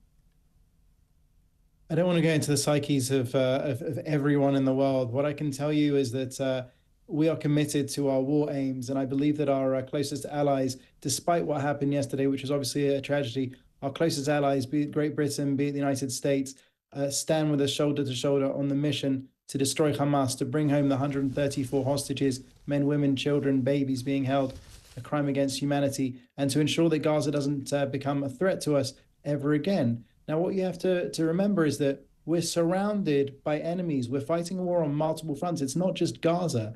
It's Gaza, it's Lebanon and Syria to our north. It's the Houthis in Yemen to our south. And just yesterday, a drone came over from Iraq. Again, another Iranian proxy. The Iranian terror axis wants to destroy us. They want to wipe Israel off the state of the map. And as the Iranians say, they call Israel the small Satan and the West the great Satan. So they want to come for you next. So I don't understand why people would want to go to buy into the Hamas narrative, to buy into the Hamas numbers. What Hamas wants to do is they want maximum civilian casualties on both sides so that the war is stopped by pressure applied on Israel, so that they can remain in power and do what they want to do, what they've said they'll do, which is perpetrate October 7th again and again and again. We can't allow that to happen, nor can Great Britain. Well, but we've had, condemnation from Rishi Sunak, from Joe Biden in America, Joe Biden, of course, being the leader of the most significant ally of Israel. How concerned is Israel about it's awful when we're talking about people who've died, the PR on this? How concerned are they about the risk also of arms shipments being limited and losing that, although it's already dissipating, diplomatic support from key allies like the US and the UK? So we're not fighting this war because of how it looks. We're fighting this war for the sake of the future of our country. This is an existential fight. We're fighting for our very existence. There are enemies, there are buzzards flying around us, waiting for us to blink because they want to destroy us. So to paraphrase Winston Churchill, if we need to, we'll go alone. We don't want to. We understand that values-wise, we stand on the same page as you. We understand that the people that perpetrated October 7th are the same have the same ideology than those people that perpetrated the 7th of the 7th in London. We understand that, to quote the former British Chief Rabbi, Rabbi Lord Jonathan Sacks, what starts with the Jews rarely ends with the Jews. We saw that Hamas came onto the world scene with suicide bombs blowing up buses all over Israel. And then we saw the scenes on October 7th, on the 7th of the 7th in London, when a red double-decker bus was blown up in the same way. So our war is your war in the sense that we need to win it. Really appreciate you joining us. Thank you. Avi Hyman, he's the government spokesman for Israel. Thank you for that. Quick thought from Philip Ingram on that. Yeah, well, two elements come out. One, the Iranians trying to destabilise the whole of the region, and that's something that impacts all of us. Yeah. And the second thing is, they're funding pretty much every terror group available. Exactly, and that has and will continue to impact in Europe and the UK and at home. But the other thing that people forget is that since Israel came into being, it's almost been in a permanent state of national survival with all of the threats that are around it, and therefore they've got a different approach to military tasks than we have. Hence conscription, etc., etc. Because we can sit here quite happily protesting about stuff. They can't. They have to fight. I think we'd feel rather differently if it would happen to us. I've always said that. Thank you very much indeed, Philip. Now, just go back to our social question for you. I'd love to hear from your thoughts that the Prime Minister has demanded an investigation into the Israeli strike that killed 3 British aid workers in Gaza. I want to know, should the UK take a tougher approach to Israel? You can give us a call, 0344 499 1000. You can WhatsApp us on the same number. You can text 87222 or get in touch on Twitter or X, whatever it is, this week at Talk TV.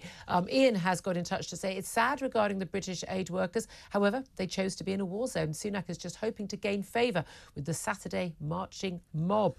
Chris says there is a war. You can expect casualties when you roam around the streets at a city in war. Bombs do not differentiate regardless of motives, except the Israelis have said they did target this convoy.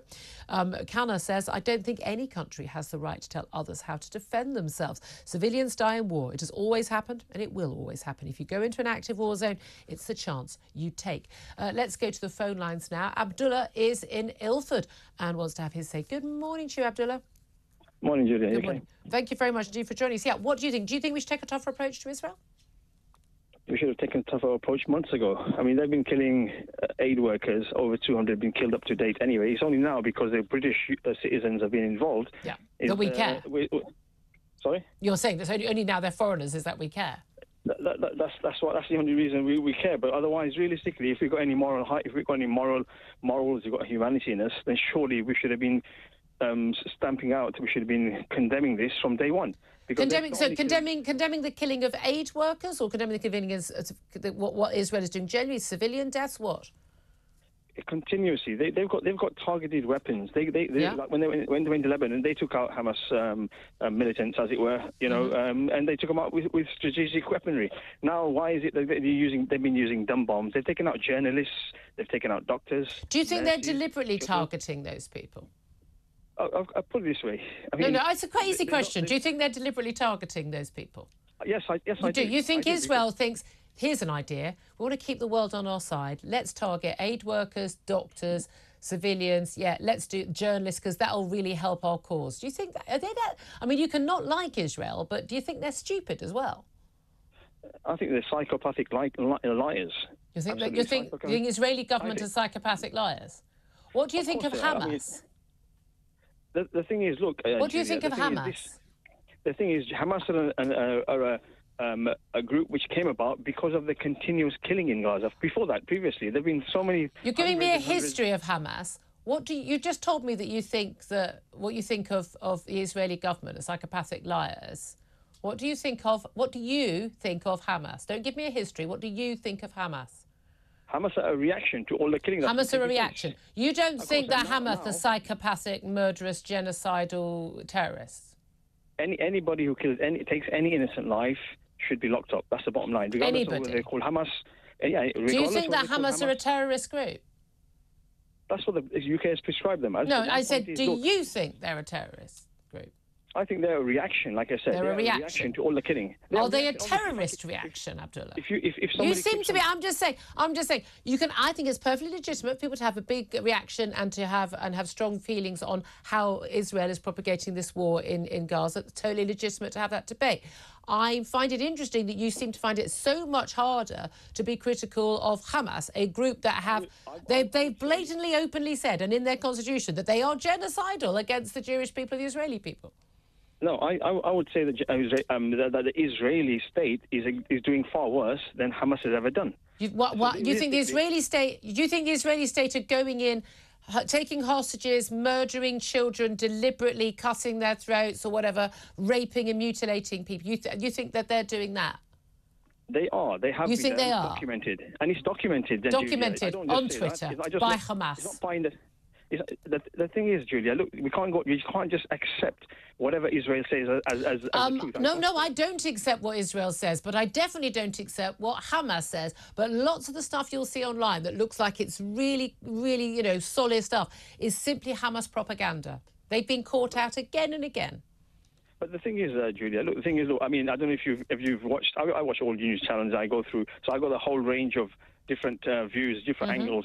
I mean, right, and there's no denying that thousands of innocent men, women, children, pregnant women have lost their lives, and millions displaced. But that could stop tomorrow. Hamas could release all the hostages, and they could lay down weapons and say they want to accept a two-state solution and stop bombing and stop trying to attack Israel. That we could do that tomorrow.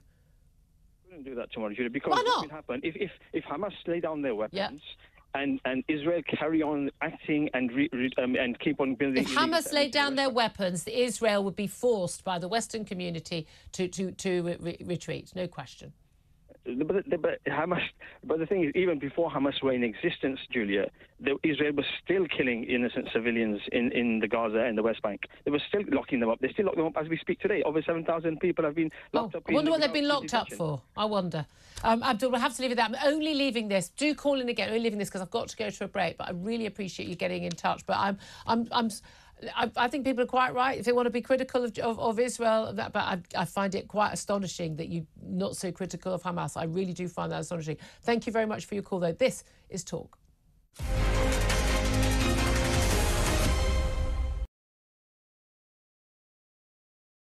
Hey, very good morning to you. Thanks for joining us. You're with Talk TV, on radio, online. And we're on your smart speaker. Now, you ain't going to ab and eve it, me old Chinas, but a new report is calling for a new definition of cockney. All right, Jeremy, me old China. All right, Rosie, oi, treacle. When J.K. Rowling says, let's just be honest, that's all she's saying, let's just be honest. When a man goes out and kills, we should talk about them as what they are, a biological man. Trans woman, it's not a woman. Trans woman is a man.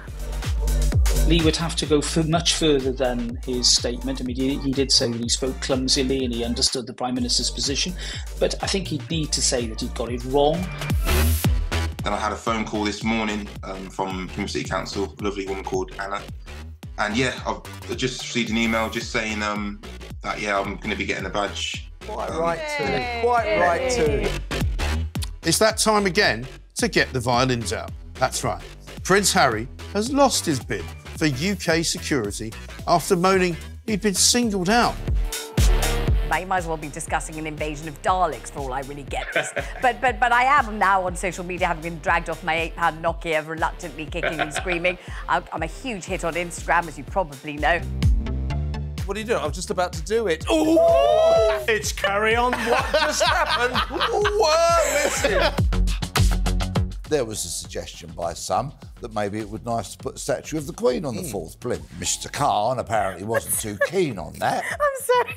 I know it's coming and I can't stop laughing. So he suggested alternatives. There's a sweet potato. That's quite a small statue then. Wasn't there also a prostitute? A trans sex worker. You don't really need one of those in Trafalgar Square. You just got to walk up to Soho. So Why do you know this? Because I know everything. Was he just unlucky getting that question with an ice cream, or is it a sign of something more? Seemed like he was on a late-night show to attract a young demographic, and they put him in an ice cream store. I read the statement this morning from the family, And if any police officer reads that statement, if you don't cry for what you read from what the family is saying, it's heartbreaking, then you shouldn't be a police officer. The UK, I'd say, has lots of racism within it. I don't necessarily think it's a racist country, but it permeates our institutions. Yeah, but for her to say, come out and vote, and by the way, when I was 22 years old and I had an affair with a married man that I knew was married, the feminists failed me. I'm sorry. I think the feminists did fail her. It was another era. She was 22. We're supposed to have moved on from that. Don't hark back on something you did that was wrong. Talk TV. It's the only place where you get the truth.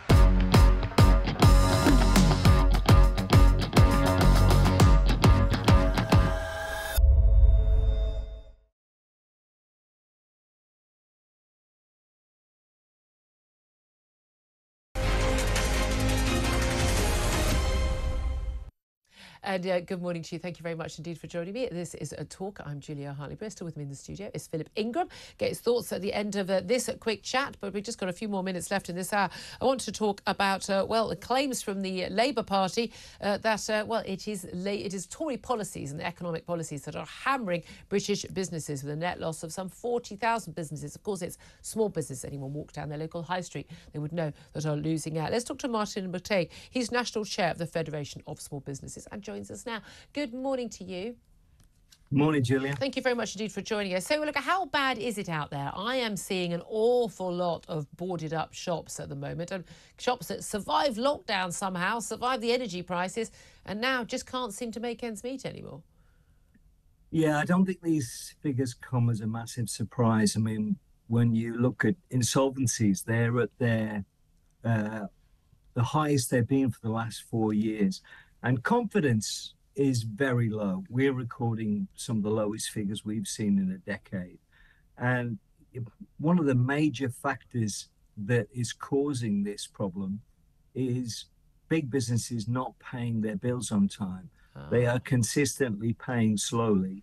And I think government, rather than wringing their hands and worrying about where this issue originates, is they should act on payment. They should make sure that people get paid on time, they deal with employment costs, and in the end, encourage investment. Because if I'm a business in this current climate, a business owner, it is a time where most of the indicators look gloomy. Yeah, absolutely. But the payment on time thing, God, I've talked about this on the show since we started in 2016, I think. And it is extraordinary. The big businesses are basically able to say, yeah, well, we know we signed a contract that says we'll pay you in 30 days or 3 months or whatever. But actually, you know, well, we're going to pay you in 6 months. And if you don't like it, we won't do business with you again. And people, small business owners, are basically over a barrel, aren't they? And, you know, some of the biggest supermarkets have done this. This could be really simple. Make it illegal. You have to pay everything within 30 days. Full stop. Nothing to discuss. The government could sort this out tomorrow, couldn't they? Absolutely. I mean, you can imagine as an employee rather, if your company decided at the end of the month they just couldn't be bothered paying you on time. Don't worry about it. You can wait till the following month. How would you feel about that with the bills rolling in? Yeah. We see people running businesses who sometimes don't pay themselves. They have to borrow money from their own homes. And in many cases, their homes are on the line if their business fails to survive this kind of pressure. They're having to borrow twice as much as they normally need, just simply to cover poor payment pressure. And of course, also with interest rates much higher, that is a much bigger deal. So I believe Rishi Sunak has been in the building today, which is why we're actually not in the studio that we're normally in. It's going to be played out at Sun TV at 7 o'clock this evening. But I just want to know, if there's one thing you could say to Rishi Sunak, the Prime Minister, for now, you know, that he could do to help small businesses, what would it be? Well, I would say, look, you've got 5.5 million business owners out there. They're highly motivated. They're people that would support you if you could show that you are really serious about this issue. Get out today and prove that the rhetoric doesn't matter anymore. You've only got a few months left to demonstrate you're serious about this issue and make a difference. OK, lovely. Thank you very much indeed. Great to hear from you. Federation of Small Businesses National Chair, that's Martin McTague. Philip Ingram, I mean, this is such an issue, isn't it? And everyone who goes to their local high street will know. I mean, remember during lockdown, people trying to support their local businesses. Many of them really struggling through. Those energy prices hit really hard. Businesses that are big, being able to use their power to not pay, and struggling with wages going up, all their costs going up. How do we help business? Because it's the backbone of the nation. Well, I run a small business, I've run a number of small businesses, and it's difficult. It's very difficult, and the late payments is one issue that's in there. But I do think this 40,000 that's come out is another political soundbite. Yeah. Because I did some research before we came on, and putting it into context, 5.5 million businesses registered in the last year. 585,000 dissolved. Yeah. 49% are supposed to be of the 5.5 million are VAT registered. That doesn't reflect that. So it's a soundbite. The figures don't necessarily add up. Well, no doubt we'll talk about this many more times to come. Philip Ingram, thank you very much. Plenty more coming up. This is Talk TV.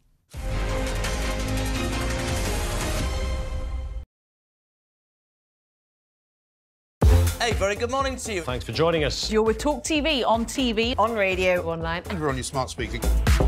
Now, you ain't going to Adam and Eve it, me old Chinas, but a new report is calling for a new definition of cockney. All right, Jeremy, me old China. All Rosie, right, oi, oi, treacle.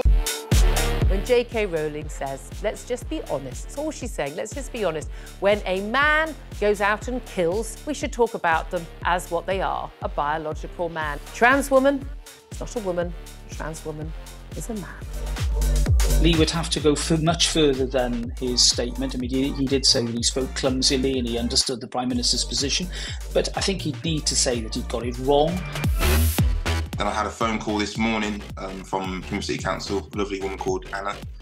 And yeah, I've just received an email just saying that, I'm going to be getting a badge. Quite right too. Quite right too. It's that time again to get the violins out. That's right. Prince Harry has lost his bid for UK security after moaning he'd been singled out. You might as well be discussing an invasion of Daleks for all I really get this. but I am now on social media, having been dragged off my £8 Nokia, reluctantly kicking and screaming. I'm a huge hit on Instagram, as you probably know. What are you doing? I was just about to do it. Ooh! It's carry on. What just happened? We're missing. There was a suggestion by some that maybe it would be nice to put a statue of the Queen on the fourth plinth. Mr. Khan apparently wasn't too keen on that. I'm sorry. I know it's coming and I can't stop laughing. So he suggested alternatives. There's a sweet potato. That's quite a small statue then. Wasn't there also a prostitute? A trans sex worker. You don't really need one of those in Trafalgar Square. You just got to walk up to Soho, don't you? 40 minutes. Why do you know this? Because I know everything. Was he just unlucky getting that question with an ice cream, or is it a sign of something more? Seemed like he was on a late-night show to attract a young demographic, and they put him in an ice cream store. I read the statement this morning from the family, and if any police officer reads that statement, if you don't cry for what you read from what the family is saying, it's heartbreaking, then you shouldn't be a police officer. The UK, I'd say, has lots of racism within it. I don't necessarily think it's a racist country, but it permeates our institutions. Yeah, but for her to say, come out and vote, and by the way, when I was 22 years old and I had an affair with a married man that I knew was married, the feminists failed me. I'm sorry. I think the feminists did fail her. It was another era. She was 22. We're supposed to have moved on from that. Don't hark back on something you did that was wrong. Talk TV. It's the only place where you get the truth.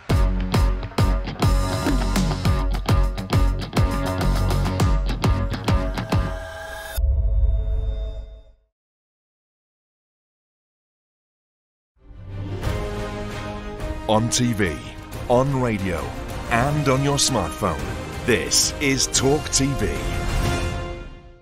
Stories that really matter. To cut through the spin and the BS. Want unbiased and fiery debate? Then join us for Crosstalk. 1 o'clock every weekday.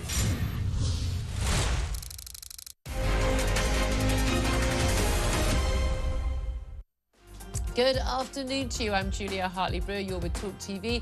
We are on TV, on radio, online and on your smart speaker. Rishi Sunak has demanded answers from Israel's Prime Minister Benjamin Netanyahu after an Israeli airstrike killed 7 workers, including 3 British citizens. The head of Israel's army has apologised for what he called a grave mistake and promised a full investigation into the incident. We'll talk more about that. Plus, J.K. Rowling will not be prosecuted under Scotland's controversial new hate crime law that came into force on Monday. Police Scotland have said that she challenged them to arrest her for stating the fact that trans women are men. And frequent flyers should face higher taxes in a bid to reduce demand for air travel, as according to a committee of MPs who no doubt spend plenty of time enjoying business class travel at your and my expense. More on all of those big stories. First, though, let's get the latest news headlines with Holly Hudson. Talk TV News at 12.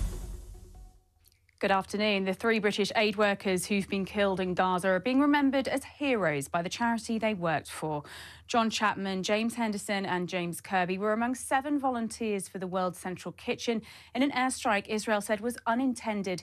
Military analyst Sean Bell told Talk TV Israel needs to show it's willing to allow aid into Gaza. This is not just an accident, as you've suggested. Unfortunately, what Israel's made no secret of the fact that it's trying to, it does not want aid to flow into the hands of Hamas, and therefore is being somewhat difficult about allowing access. And the danger is when these strikes happen, it does point the finger of blame potentially at the Israelis, who should be doing more to ensure that the aid's getting through to what is an escalating humanitarian crisis in Gaza. Well, the Prime Minister, Rishi Sunak, says he's appalled by the death and has summoned the Israeli ambassador for the first time in 12 years. And United Nations officials say they're gravely concerned by the situation. This incident is yet a further reminder that Israel needs to do much more to protect humanitarian personnel and facilities in Gaza. We join other countries who lost citizens in this incident in calling for a transparent and comprehensive investigation. This must not happen again. Dozens of people remain trapped as a huge rescue operation continues after Taiwan's powerful earthquake. 7 people are now known to have died and more than 700 people injured after the island was struck by the 7.4 magnitude quake, causing buildings to collapse and triggering tsunami warnings. A major new survey has found around 1 in 7 adults in England have been waiting at least a year for a hospital appointment, test or treatment. The figures are even higher among those aged 16 to 24 and those with disabilities, with around 1 in 5 people in those 2 categories failing to be seen within 12 months. The study was conducted between January and February this year by NHS England and the Office for National Statistics. Royal Mail has warned up to 1,000 jobs could be lost as part of plans to slash services. In a proposal put forward to the industry watchdog, Royal Mail plans to scrap second-class letter deliveries on Saturdays and reduce all non-first-class letter deliveries to every other day. It's a step back from previous calls to do away with Saturday services altogether. The business believes the changes would save up to £300 million a year and hopes it wouldn't need to make any compulsory redundancies. And visitors will be able to tour parts of Balmoral Castle for the first time ever. Set in the Scottish Highlands, it's widely believed to have been Queen Elizabeth II's and will be offering guided tours for the residents still used by the royal family. Tickets are expected to sell for at least £100 a person, with the palace open to guests until September. That's the latest. Weather time now with Isabel Lang.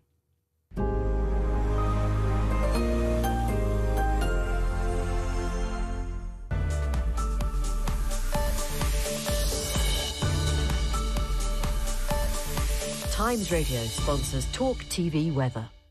Hello again. We've got an area of low pressure that's stuck across more central parts of the country, bringing some persistent and heavy rain, particularly across parts of northern England and southern Scotland. Quite a chilly wind actually coming in from the east as well, so not pleasant there. Whereas to the south, well, not a lot of sunshine, but a little bit breaking through with some showers. The heaviest showers, I should think, for East Anglia up through Lincolnshire into Yorkshire. Some quite lively ones to end the day, but those again fading into the evening. Warmest in the south, chilliest across the north. Now, as we head through this evening and tonight, well, the rain in northern areas persists for a while, but it does tend to ease a little bit, whereas to the south, there'll be some heavier bursts of rain running in from the southwest. At times, really quite heavy, possibly thundery, and they'll gradually grind to a halt again across parts of northern England, North Wales and the Irish Sea. To the south, that's where the heaviest downpours will be. You could well find some quite tricky travelling conditions. Again, that contrast in temperature, quite a warm start across southern areas. Wet, particularly through the morning rush hour across some southern counties of England. Watch out for that particular area, which clears away. Otherwise, it'll be a sort of drying up process for a time before more rain returns to the southwest later. Again, a contrast in temperature, chilliest in the north.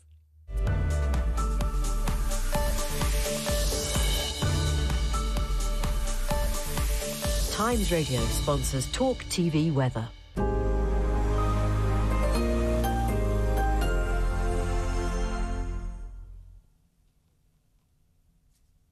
Good afternoon, welcome back to the show. Thank you very much indeed for joining me. This is Talk on TV, on radio, online, and on your smart speaker. If you're just wondering, I'm in a very different studio. We are back in the old radio studio, folks. We'll be back here again, no doubt, very soon. But that is why something rather important has been in the building today. We're not able to get into our main studio, but Kevin, Alex will be back in the main studio in an hour's time. In the meantime, lots more to talk about, and joining me for all the chat is Philip Ingram, former military intelligence officer, who's been joining me all morning. Good afternoon to you. Thank you very much for joining us. Now, we're going to be talking about other stories in a few moments, but obviously the big story of the day, we've been talking about it every hour, is, of course, this Israeli airstrike that killed 7 aid workers, including 3 Brits. I mean, look, everyone's hearts must go out to these aid workers. And no matter what you think about what's going on in Gaza between Israel and Hamas, you know, these aid workers, incredibly brave people, they have been named as John Chapman, James Kirby and James Henderson, all ex-military.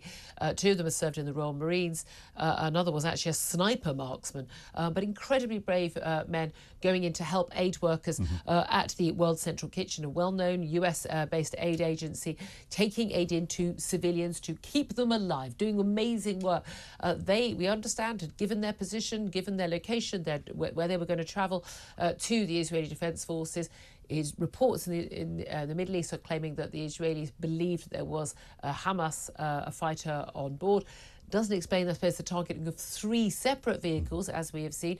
Israel, as we've heard, apologies, saying there'll be a full investigation, demands from David Cameron, other world leaders, of course, the US President Joe Biden, for a full independent investigation, not just by the Israelis.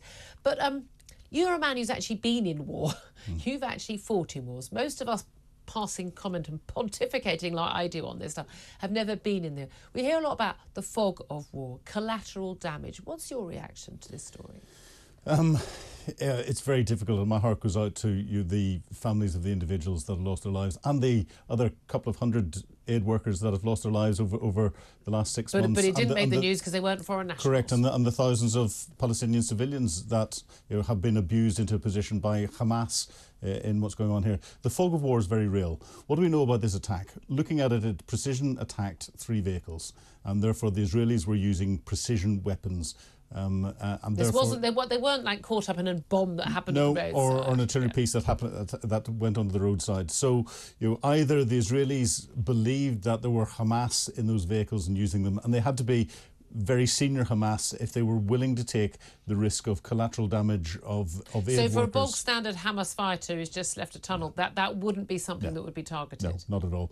Or there's been a complete and utter mess up in misidentifying elements of a convoy. And remember, this was at night. Everyone says, but it had its logo on the roof. Some of the sensors that are used will not pick up something that hasn't got ink on it or paint on it that will light up at night. So it's very easy to criticise. It's very difficult to actually understand exactly what happened. From what I've read around the place, I think there's an element of this being a complete mess up. I think there's an element of the Israelis becoming complacent about the targeting process that they should go through and rushing through elements of it, and therefore not being as diligent as they possibly can be. This has allowed false intelligence or inaccurate intelligence to come in and target this, and has ended up in these this tragic event. Okay, I mean, it is indeed a very, very tragic event, and of course there will be investigations. Do you think, I mean, the question we're asking our audience today, I'll put the question again to you as well, but the Prime Minister here, the Rishi Sunak, has demanded an investigation into the Israeli strike that killed 3 British aid workers in Gaza. Should the UK take a tougher approach to Israel? That's my question to you today. You can give us a call on 0344 499 1000. You can WhatsApp us on the same number. You can text at 87222, or you can get in touch on X at Talk TV. Should we, Philip, should we take a tougher approach to Israel? I think we should be robust in our approach to Israel, so we act as Israel's conscience, ensuring that they can convince us that they're not taking shortcuts in their targeting process, that they're doing everything that they can to check that the intelligence that they're getting is accurate. Not every end justifies every means. Correct. And because it's too easy whenever a country is caught up in a conflict and with all the emotions that are around it, for people to go, oh, it doesn't matter, we just need to rush this through. I mean, we did that. I mean, after 9/11 with joining the Americans in Afghanistan and then Iraq later on as well. I mean, the biggest element of groupthink was the turning of the dossier, which I saw out of Defence Intelligence, which was a very good piece of intelligence, into the dodgy dossier when it came out from a political endpoint saying this is what we need to achieve. Yeah, indeed. Well, look, do get in touch. Love to hear your thoughts. As I say, get you on the phones would be great. 0344 499 1000. We'll get to more of your messages very soon as well. Time is 11 minutes past 12. Let's turn our attention back to, well, events on Monday. The new hate crime law that came into force in Scotland, which does actually, everyone thinks, oh, it's happening in Scotland. No, it impacts people across the whole of the UK. Someone who doesn't like something that I say in a tweet on air here on Talk could report it to the Scottish Police and ask them to get in touch with the Met Police here in London, where I am right now, and say, could you please investigate Julia for a hate crime? I might end up being prosecuted. I could technically end up going to prison, or I could end up with a non-crime hate incident, but I might not even know about that. Well, yesterday, police in Scotland announced that they wouldn't be prosecuting J.K. Rowling for a series of tweets that she put out on Monday, April Fool's Day, interestingly, in which she identified, well, mockingly, a number of high-profile trans figures, including the rapist Isla Bryson and the model Monroe Bergdorf and TV presenter India Willoughby, as all being men, and basically said, if you want to arrest me, that's fine. I look forward to being arrested. Well, let's talk about this right now with Ben Jones. He's from the Free Speech Union and joins us. Good afternoon to you, Ben. Hi, Julia.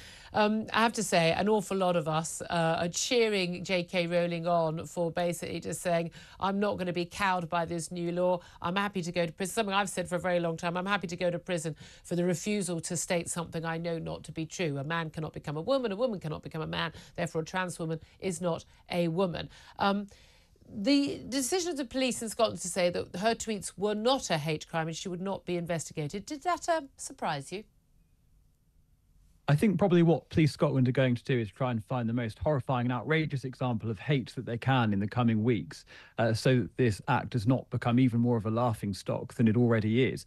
We've seen in the first 24 hours 3,800 complaints, and the Association of Scottish Police Superintendents had warned before the act came into effect that it would be used by vexatious complainants, which I think is code for trans activists, and that is exactly what we have seen. It really is a censor's charter that is a nightmare for freedom of speech in Scotland. And J.K. Rowling has made herself, in an incredibly courageous way, a human shield for the millions of people who think as she does, as I do, as you do, that you cannot change your sex. No, I don't think it. This is the thing, people say it's protected belief. I don't think it. I know it to be true. It is a fact. And this is the thing. We must not use their language. We don't go down their route. But this is the thing. You say it's a laughingstock, this law, but it's also incredibly sinister. I mean, I wrote a piece for The Sun about this today. I mean, it is, we use the term Orwellian far too often, but this truly is Orwellian. You know, children being allowed to basically knock on their parents in their own home. What is said in your own home could still be something that you could be, prosecuted by the police for. And again, like with the hate crime laws in the rest of the UK, which are equally chilling on our ability to conduct free speech, it's all about the eye of the beholder or the ear of the beholder. If someone perceives that something is offensive, not even to them, but they think it might be offensive to someone else, that alone is enough for them to make a complaint to the police, which I'm assuming is what an awful lot of those 3,800 were.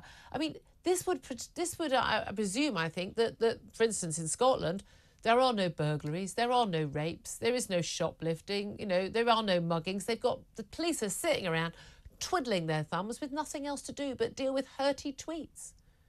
Well, on an average day in Scotland, about 24 people can expect to have their houses burgled. So I'd say good luck to anyone who's in that unfortunate position in the last few days at getting the police to come round to your house, much less to find and prosecute the burglar, because the police have promised that they're going to investigate every single complaint made under the Hate Crime Act. And there are these pop-up hate crime reporting shops that have been set up across Scotland, including in what we might euphemistically call an adult shop in Glasgow. So you can go in... A sex shop, and you can go in and dob somebody in. And obviously the trans stuff is the main area of contention at the moment, and J.K. Rowling has very courageously spoken out about this and defied the police to arrest her. But the Act also removes what's called the dwelling defence, i.e. what you say, the words you say in your own home, to your own family. And in addition to making transgender a protected characteristic under this Act, it also includes age. So if you are in your own home and you call your own husband or your own father or a member of your family a grumpy old git, that can be an offence under this Act if the offended party decides to go to this sex shop in Glasgow and report you for it. Yeah, I'm assuming also, I can say that no one under 20's opinion is worth anything at all. That presumably would be a crime on that basis. But this is it. We've lost the nuances of conversation, because I think all right-minded people would think it was right that someone who is abusive, harassing, targeting somebody because, well, for any reason at all. There doesn't have to be a reason for, race or gender or age or disability or anything. Just say just targeting someone, that should be a crime. People, it took years for women to get the right to have domestic abuse and harassment dealt with, and we finally understood that. But if you're threatening someone, if you are inciting violence towards people, those are already crimes. Why do we need to have new crimes, whether it's in Scotland or across the rest of the UK? And we've certainly got some big worries about the extension of these laws under Labour, given that Labour supported these measures in Holyrood, to actually just, because someone just doesn't like what someone says. Because we used to say when I was a kid, sticks and stones may break my bones, but words will never hurt me. Now we consider words somehow to be as bad as physical violence or threats, even when those words are just sort of someone giving their opinion. Yes, absolutely. It's a complete nonsense. And obviously, yesterday there's been this unfortunate incident where somebody has daubed racist graffiti near the First Minister's house, which is dealt with under existing law. It doesn't then follow to me that because people want to go and do that sort of thing, a tiny number of people want to go and do that sort of thing, that we need to criminalise people who, I was about to say believe, but you're quite right, who know the reality of biological sex and who want to discuss those issues and talk about it and to criticise transgender ideology. It's a complete nonsense. It doesn't follow at all. And if you look at the statements that are being made by Scottish Government ministers defending this legislation, they're basically along the lines of this is not going to be as bad as you think it will be. That seemed to be the line on Monday. Yeah. And yet now we've seen almost 4,000 complaints so far in the first 24 hours. And that figure, of course, is now, 12 or 15 hours old. And so there may be thousands more. Yeah. Indeed, there surely will be. It is an absolutely absurd. I would love them to have hubs for us to report rather more serious crimes. I mean, the response from J.K. Rowling to the police in Scotland saying they weren't going to be questioning her about her tweets, that they did not break the law. She said, "I hope every woman in Scotland who wishes to speak up for the reality and importance of biological sex will be reassured by this announcement. And I trust that all women, irrespective of profile or financial means," as a very famous billionaire, will be treated equally under the law. And that's the issue, isn't it? Because she's basically daring them, like, come and get me. Good luck. Come and have a go if you think you're hard enough. But from the work that you do at the Free Speech Union and the incredibly important work you do, and you are Director of Case Operations and Outreach at the union, that this isn't just happening to celebrities. This is very rich people, famous people. This is happening to ordinary people going about their daily lives all of the time. Now, I'm a member of the Free Speech Union. I'm also involved with the union, an unpaid position. I made a donation. First thing I did, I woke up on Monday morning and made a donation to Free Speech Union because I know you've opened a new office in Edinburgh. You're going to have to deal with all these cases. And there are so many thousands of people who are basically losing their livelihoods, losing their jobs because of laws like this and the impact on free speech. Tell us the work that you guys do and how much of an explosion in casework you think you're going to have. That's correct. In just 4 years, we have dealt with 2,500 cases. I'm happy to say that we are successful and get a favourable outcome 74% of the time when we're helping people. But we have seen a surge of new members joining up north of the border from Scotland, 600 members in just 5 or 6 days. People are so concerned about what's going on and about what this act is going to mean for them. It's worth saying as well about J.K. Rowling, although the police have now backed down and they said that there doesn't seem to be an imminent danger that she's going to be arrested or prosecuted, there is every chance that there will be a non-crime hate incident that has been recorded against her after this thread that she posted on Twitter, and the police and the Scottish government seem to be dodging questions on that. And it's worth perhaps explaining that a non-crime hate incident is something that is recorded by the police against your name. You might never know that such a record has been made against you. And it might only be when you apply for a job that requires an enhanced background check that you discover that an NCHI has been recorded against you. And we've helped people who've lost job offers because of this record that they never even knew existed. And we're currently helping Murdo Fraser, the Conservative MSP, get one of these records removed against his name that Police Scotland have recorded after he said that changing your gender was like identifying as a cat. It was a complete nonsense. And very recently, we've helped south of the border, Rachel McLean, the Deputy Conservative Chairman, have an NCHI removed against her name. So these things are possible, and we know how to get it done. There are hundreds of thousands of these non-crime hate incidents that are recorded against people. People think, oh, goodness me, it's just a silly culture war. You silly people are getting your knickers in a twist about nothing. People are losing their jobs. People are being sort of cancelled, completely. They're losing their livelihoods, but also millions more are just kind of staying quiet. I know you've also done a poll, it was in the papers yesterday, about people being forced to attend to diversity training, laughably named diversity training. I think that someone once asked me to go on some unconscious bias training. I pointed out that all of my biases were completely conscious, and I was very happy with all of them, thank you very much. But people being asked to go on this training and thinking, I can't give my honest views because I'm going to be sacked. And we've dealt with people who have been told that they can give their honest views about the training that they're being forced to sit through by their employer. They do so. They criticise the idea of white privilege, and they ask questions like, is there black privilege in Ghana? As in the case of Simon Isherwood, who we helped and won his case for. And we've also had, for instance, the case of Carl Borgneel, who he was a bank manager. And he was punished for the comments he made in one of these training sessions. And we see this all the time with people trying to express their views in the most moderate way or stumbling over their words and then apologising for something they've said if they've been inarticulate or if they've caused offence accidentally. But still people are losing their jobs and people are being fired after decades working for their employer. And it's very difficult if you're in your mid-50s, say, and you've worked somewhere for 10, 15, 20 years, and there's a gap on your CV and you can't get a reference and you've been fired unjustly. It's very difficult then to move on. And people then have to go to the Employment Tribunal, and that might take 2 years. And this is the thing. This isn't just a billionaire celebrity authors. This is real. This is happening right now. It's happening probably in your company that you work for. Might be happening in the company I work for. This is happening everywhere. We need to deal with it. I really appreciate you coming on the show. Thank you very much indeed. Ben Jones from the Free Speech Union. Quick word from Bill Ingram. I mean, you strike me as a man. You take no nonsense. But there are a lot of people who feel that way, but they're still scared of saying what they really think. And we're not talking about people, being racist or sexist or transphobic. People just saying facts. And it's a culture that you're getting across the board. The Scottish have put this into a legal framework, and I'm gobsmacked that the police can afford to open reporting centres in different places. But it's a sad reflection of where priorities are in society.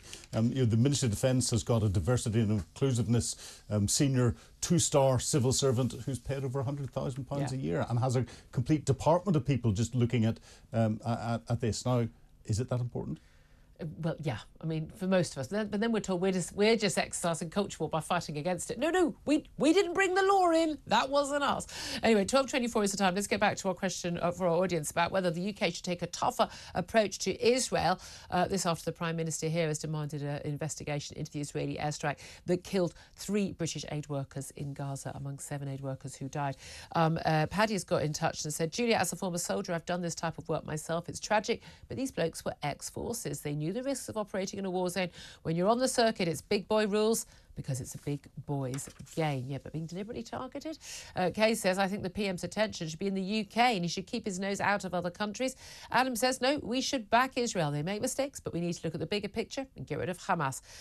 Molly says, simply don't go into a war zone. As simple as that. Ken says, I believe Israel should continue its campaign to root out evil and radical Islamic ideology. What happened is a mistake. The UK should understand and give more support to Israel and cancel the hate protests in London against Jews. Right now, let's go to the phones. You can call anytime, 0344 499 1000. Don't forget, you can also text 87222 and get in touch at Talk TV. But Brian is in Cambridgeshire and has got on the phones. Good afternoon to you, Brian. Good afternoon, Julia. Thank you so much for calling in. So, should we take a tougher approach to Israel? Of course not. Why not? Because Israel are not the enemy. Who is? The Israelis, Netanyahu in particular, has said many, many times, now it's Israel and we're fighting your war. Why aren't we believing this? Do you think, though, look, I believe that Israel is fighting the good fight. I think their war is justified. I agree with their right to self-defence. I understand there are going to be, this awful phrase, collateral damage, deaths of civilians. Does this feel like collateral damage? Or was this, do we still need to hold our allies, even if we support their war efforts, to account for mistakes they make, even if we accept it was a mistake? Well, mistakes happen. I mean, we should be the first ones not to be throwing stones in glass houses. I mean, the Second World War is an example. We deliberately targeted German civilians. Hundreds of thousands of German civilians were killed by British and American bombers. Yeah. Look what happened to Dresden. Did we care whether we were bombing hospitals, kindergarten? We didn't care. It was all-out war. Numerous civilians also died in Iraq and Afghanistan, although they weren't being deliberately targeted. And that's the key issue, isn't it? Well, it is. I was in the First Gulf War, and I think what the Israelis are doing, the way that they're trying to avoid civilian casualties, is commendable, because we weren't doing it in the Gulf. We're holding them to a higher account than we ourselves operate in. Well, that's always the case when it comes to the Jews, isn't it? I mean, anybody can do anything unless you're a Jew. This is kind of the feeling I get, but I still think it's very important we do hold all governments to account, including our own, including the Israelis. But there does seem to be a higher account held for, a higher standard for Israel than not just Hamas. We should have a higher standard for a democratic government over terrorists, but than any government in the world, including our own. Yes, we should hold them to account, but not during the campaign. OK, interesting. Thank you very much. Interesting to hear from another ex-veteran as well. Brian in Cambridgeshire, thank you very much indeed for that. 12:27 is the time. Coming up, we are going to be talking about what is going on in schools, Ofsted inspections, and, oh gosh, will the National Education Union be going on strikes again? And, oh, will anyone even notice? This is Talk TV.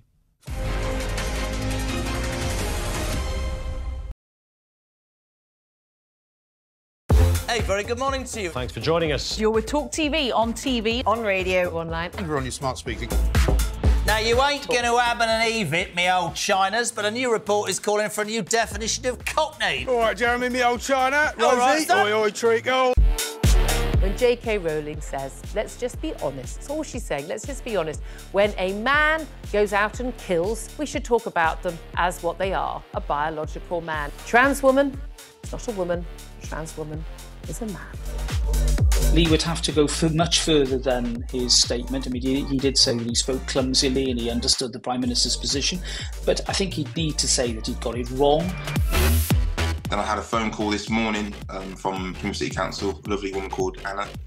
And yeah, I've just received an email just saying that, yeah, I'm going to be getting a badge. Quite right too. It's that time again to get the violins out. That's right. Prince Harry has lost his bid for UK security after moaning he'd been singled out. You might as well be discussing an invasion of Daleks for all I really get this. but I am now on social media, having been dragged off my £8 Nokia, reluctantly kicking and screaming. I'm a huge hit on Instagram, as you probably know. What are you doing? I was just about to do it. Ooh! It's carry on. What just happened? We're missing. There was a suggestion by some that maybe it would be nice to put a statue of the Queen on the fourth plinth. Mr. Khan apparently wasn't too keen on that. I'm sorry. I know what's coming and I can't stop laughing. So he suggested Alternatives. There's a sweet potato. That's quite a small statue then. Wasn't there also a prostitute? A trans sex worker. You don't really need one of those in Trafalgar Square. You just got to walk up to Soho, don't you? Why do you know this? Because I know everything. Was he just unlucky getting that question with an ice cream, or is it a sign of something more? Seemed like he was on a late-night show to attract a young demographic, and they put him in an ice cream store.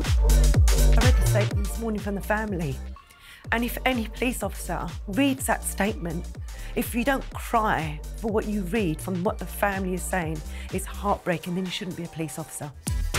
The UK, I'd say, has lots of racism within it. I don't necessarily think it's a racist country, but it permeates our institutions. Yeah, but for her to say, come out and vote, and by the way, when I was 22 years old and I had an affair with a married man that I knew was married, the feminists failed me. I'm sorry. I think the feminists did fail her. It was another era. She was 22. We're supposed to have moved on from that. Don't hark back on something you did that was wrong. Talk TV. It's the only place where you get the truth.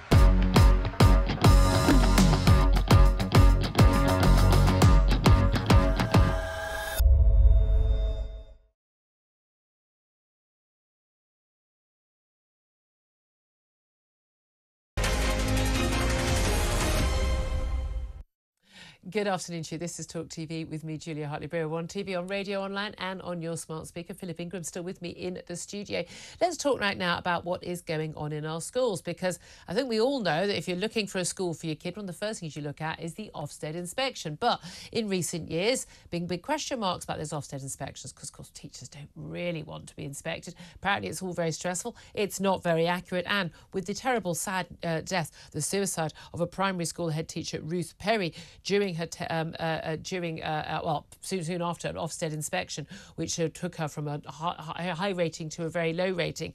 Big question marks have been raised about this issue. Now, the former head of Ofsted, Amanda Spillman, she was in office when this sad, tragic suicide took place. She said that Britain is becoming a dangerous place where it's impossible to have a difficult conversation. And she defended her actions after Ruth Perry's death.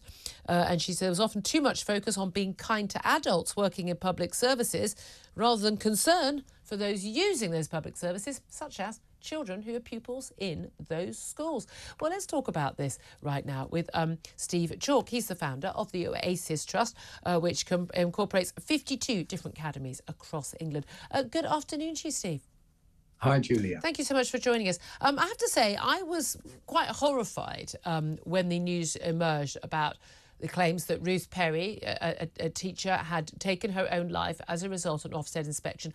I was horrified that anyone would take their own life in those circumstances, obviously. But I was also horrified that the reaction seemed to be in the political and teaching world, oh, well, in that case, Ofsted inspections are a bad thing. We must change everything because of this woman's tragic death. I thought that was a complete overreaction, and indeed the complete wrong reaction. We need Ofsted inspections, do we not? We need a body that comes in and says to schools and teachers and head teachers whether they're doing a good job or not doing a good job, because parents and pupils aren't in a position to make those judgments. So would you agree that we still need to have a body that comes in and inspects schools? Absolutely. Every school needs regulation, doesn't it? Every school needs inspection. Every business needs inspection. We all need to be accountable. I guess there are accountability structures built into your job, Julia. Without... Oh, God, I hope not. Without accountability, we're all lost. The issue is the nature of that, isn't there? After Ruth Perry committed suicide, as you know, there was a great deal of hand-wringing about what had happened. And then the new inspector, chief inspector, Martin Oliver, was appointed. Amanda Spillman stepped down. It was the end of her term anyway.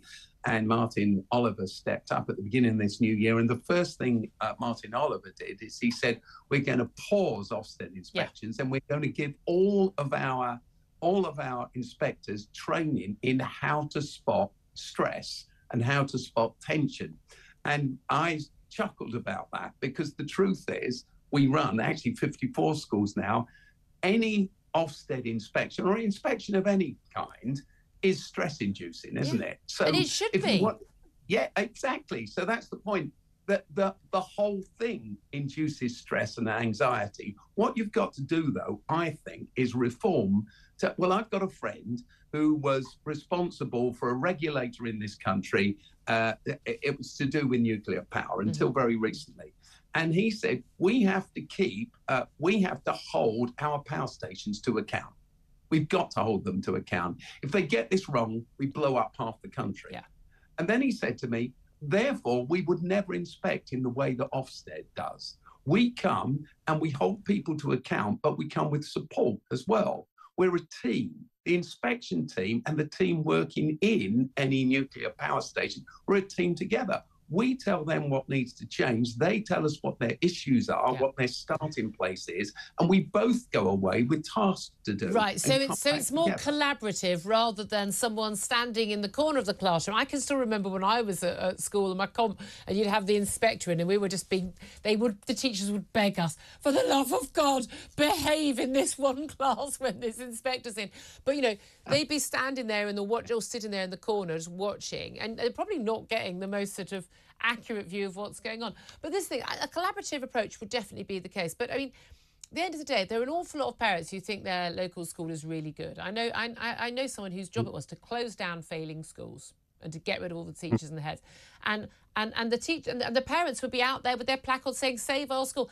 No idea that this is a rubbish school and their children are being horribly, horribly failed because they've got nothing to weigh it up against. So we do need people who come in independently. But surely any teacher or head teacher who thinks they're doing a good job shouldn't be that afraid, in the same way that if I've not revised for an exam, I'm going to be more stressed about it than if I think, no, I've done the work, I've done the revision, it's going to be stressful, but I can handle that stress. Surely good teachers, good head teachers are not terrified of an Ofsted inspection. Well, I understand the point you're making, but I do think it's slightly more complicated than that, because the question is, what are the inspectors coming in to look for, and what are the starting places? So, for instance, I don't know if you know what, parents will know what an EHCP is. It's an education health care plan. And so children who are on the autistic spectrum or have some other learning difference, they're neurodivergent, they can apply and they can get an EHCP to help them with their education. But they may not be, well, they won't be typical learners for their age. They may be behind for their age because so the Ofsted inspectors don't build that into their inspection. Now, what happens is some schools find ways of not having children with EHCPs in their cohort. So if you look at schools in a town, you might get a school that does very, very well at GCSEs. And on all the criteria it's marked on by Ofsted. But when you dig and say, so how many children do they have who are not typical learners in their school, you find they've got 1%. Yeah, so of course they're doing better. I've also seen other schools, some schools which have got, you know, they're doing really well in terms of, you know, the children's learning and everything like that, but they haven't ticked all the boxes on an anti-bullying policy. So some of the paperwork isn't, and that's the stuff that, you know, look, of course we don't want the school to have bullying. I've seen plenty of schools, spoken to parents over the years who've got a school that's got all the tick boxes done. They're absolutely fine, anti-bullying. But their kids being bullied and no one's doing anything about it. So much of this is down to someone being in the school for perhaps a few weeks and getting the feel of the school. I remember reading some Ofsted reports saying, you know, this is the school where, you know, the head teacher knows every child's name and you can see their interaction between the children and the teachers, that there is clearly sort of trust and kindness. And you know, that goes a long way towards better learning, but it doesn't replace good learning. Yeah, but it's part of good learning, isn't it? It's part of good learning for life. And what about the school down the road that's got 30% of children on EHCPs, as opposed to the school with 1% because they didn't let those kids in, and yet they're being judged by the same measure. Here's the thing, though, Steve. An awful lot of us parents go out of our way, whether it's by people move to a catchment area of a good school, or they try and get their kids tutored to get into a grammar school if that's available, or like me, bought my way out of the system, to basically go out of my way to make sure my kid isn't at school with those kids and with those learning difficulties, whatever they are result from, so that their kid is not held back and their kid can learn. Does that make us all selfish? I think in actual fact, society is about mixing with people who are not like you. And that's part of an education, which makes you a good and rounded person, doesn't it? Somebody who's able to contribute to society. And so, of course, we all want the best education for our children, but there's a big question that we could have about what is the best education. Is it just academic attainment, or is it something a little bit more fulfilling in life than that?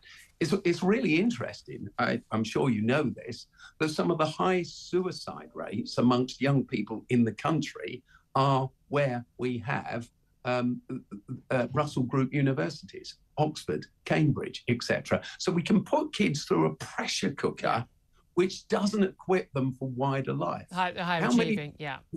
No, I completely understand. Just fine. I just want to ask you, National Education Union might be balloting for whether or not they go back on strike. What impact will that have on you at your schools?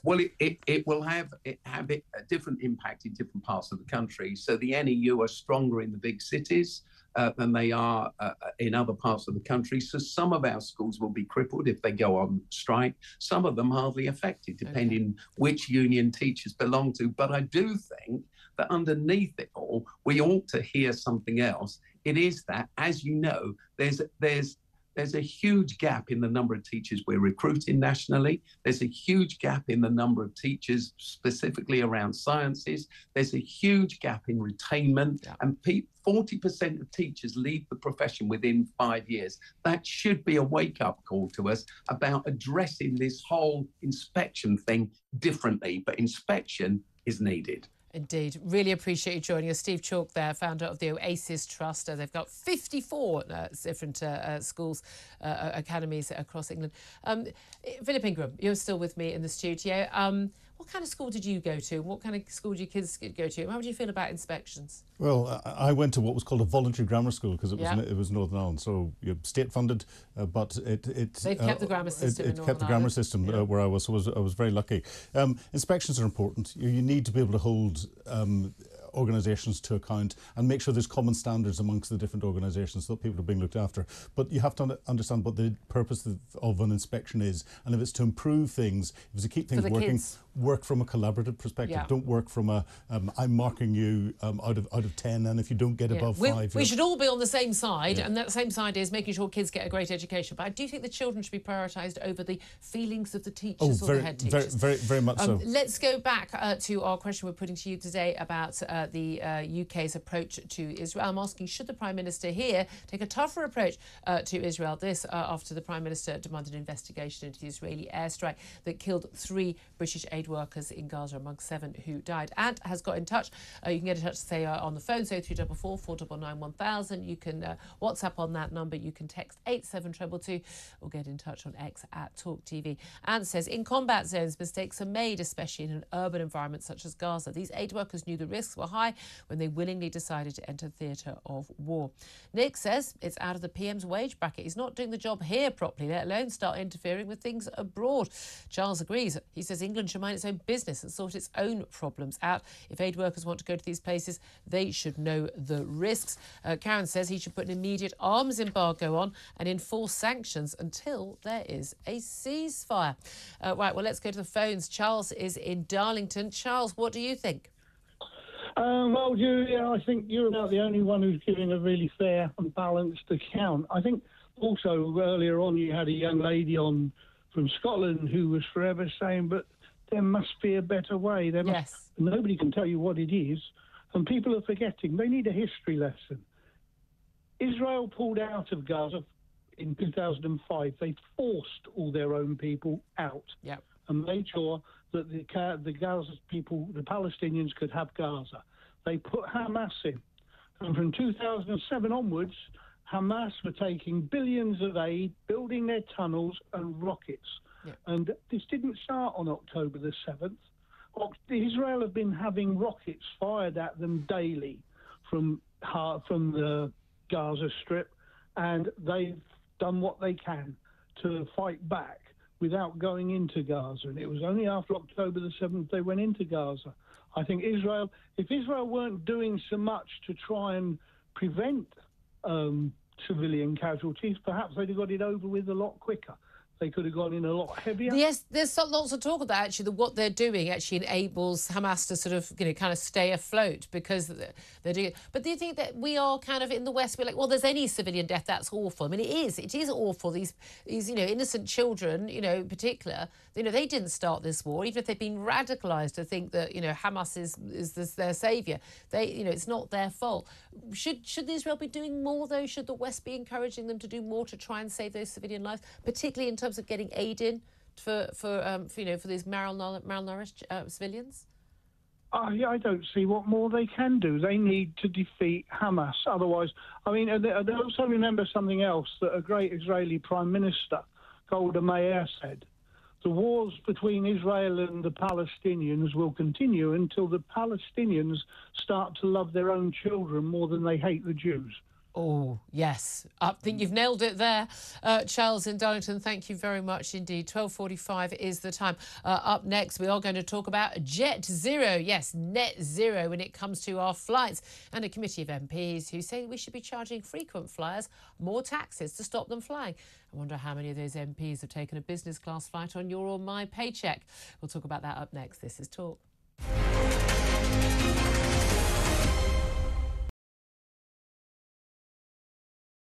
Hey, very good morning to you. Thanks for joining us. You're with Talk TV, on radio, online. And we're on your smart speaker. Now, you ain't going to have an Eve it, me old Chinas, but a new report is calling for a new definition of cockney. All right, Jeremy, me old China. All right, Rosie, oi, oi, treacle. When J.K. Rowling says, let's just be honest, that's all she's saying, let's just be honest.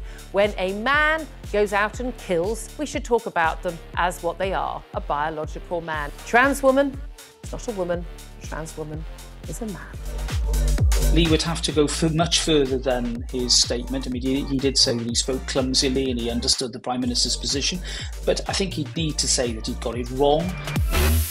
And I had a phone call this morning from Plymouth City Council, a lovely woman called Anna. And yeah, I've just received an email just saying that, I'm going to be getting a badge. Quite right too. Quite right too. It's that time again to get the violins out. That's right.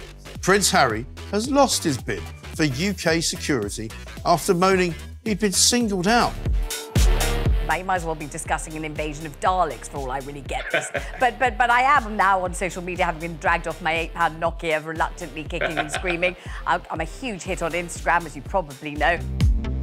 What are you doing? I'm just about to do it. Oh! It's carry on. What just happened? Whoa, listen. There was a suggestion by some that maybe it would be nice to put a statue of the Queen on the fourth blimp. Mr. Khan apparently wasn't too keen on that. I'm sorry.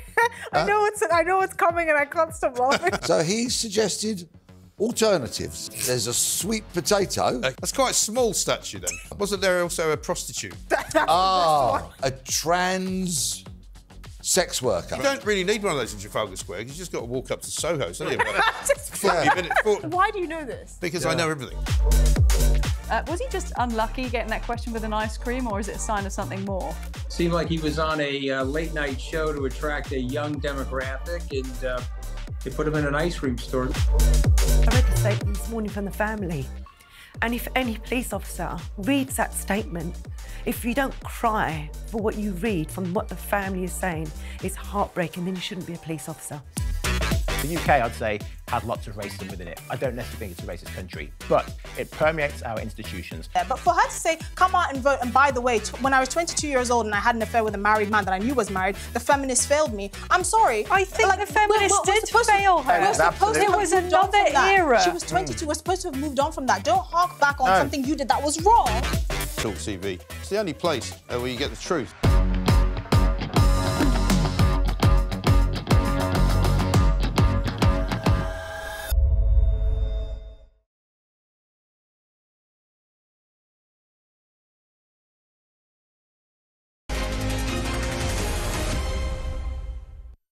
Good afternoon. Thank you very much indeed for joining us. This is Talk. We're on TV, on radio, online, on your smart speaker. I'm Julia Hartley-Brewer. Just before we go to our next topic, just breaking news in the last hour or so. The family of the British aid worker John Chapman, among the 3 British aid workers, among the 7 who were killed in that Israeli airstrike in Gaza, they have issued a statement saying he will forever be a hero, adding that he died trying to help people. Certainly, whatever one thinks about events in Gaza. Excuse me, apologies, trying to not sneeze while I'm on air. You know, these people were certainly heroes working in such a dangerous war zone, bringing aid to civilians. Right now, let's turn our attention to something completely different. We talk a lot about net zero on this show. Now let's talk about Jet Zero. There is genuinely a policy called Jet Zero. The idea is to make all flights carbon neutral by whatever ridiculous time zone.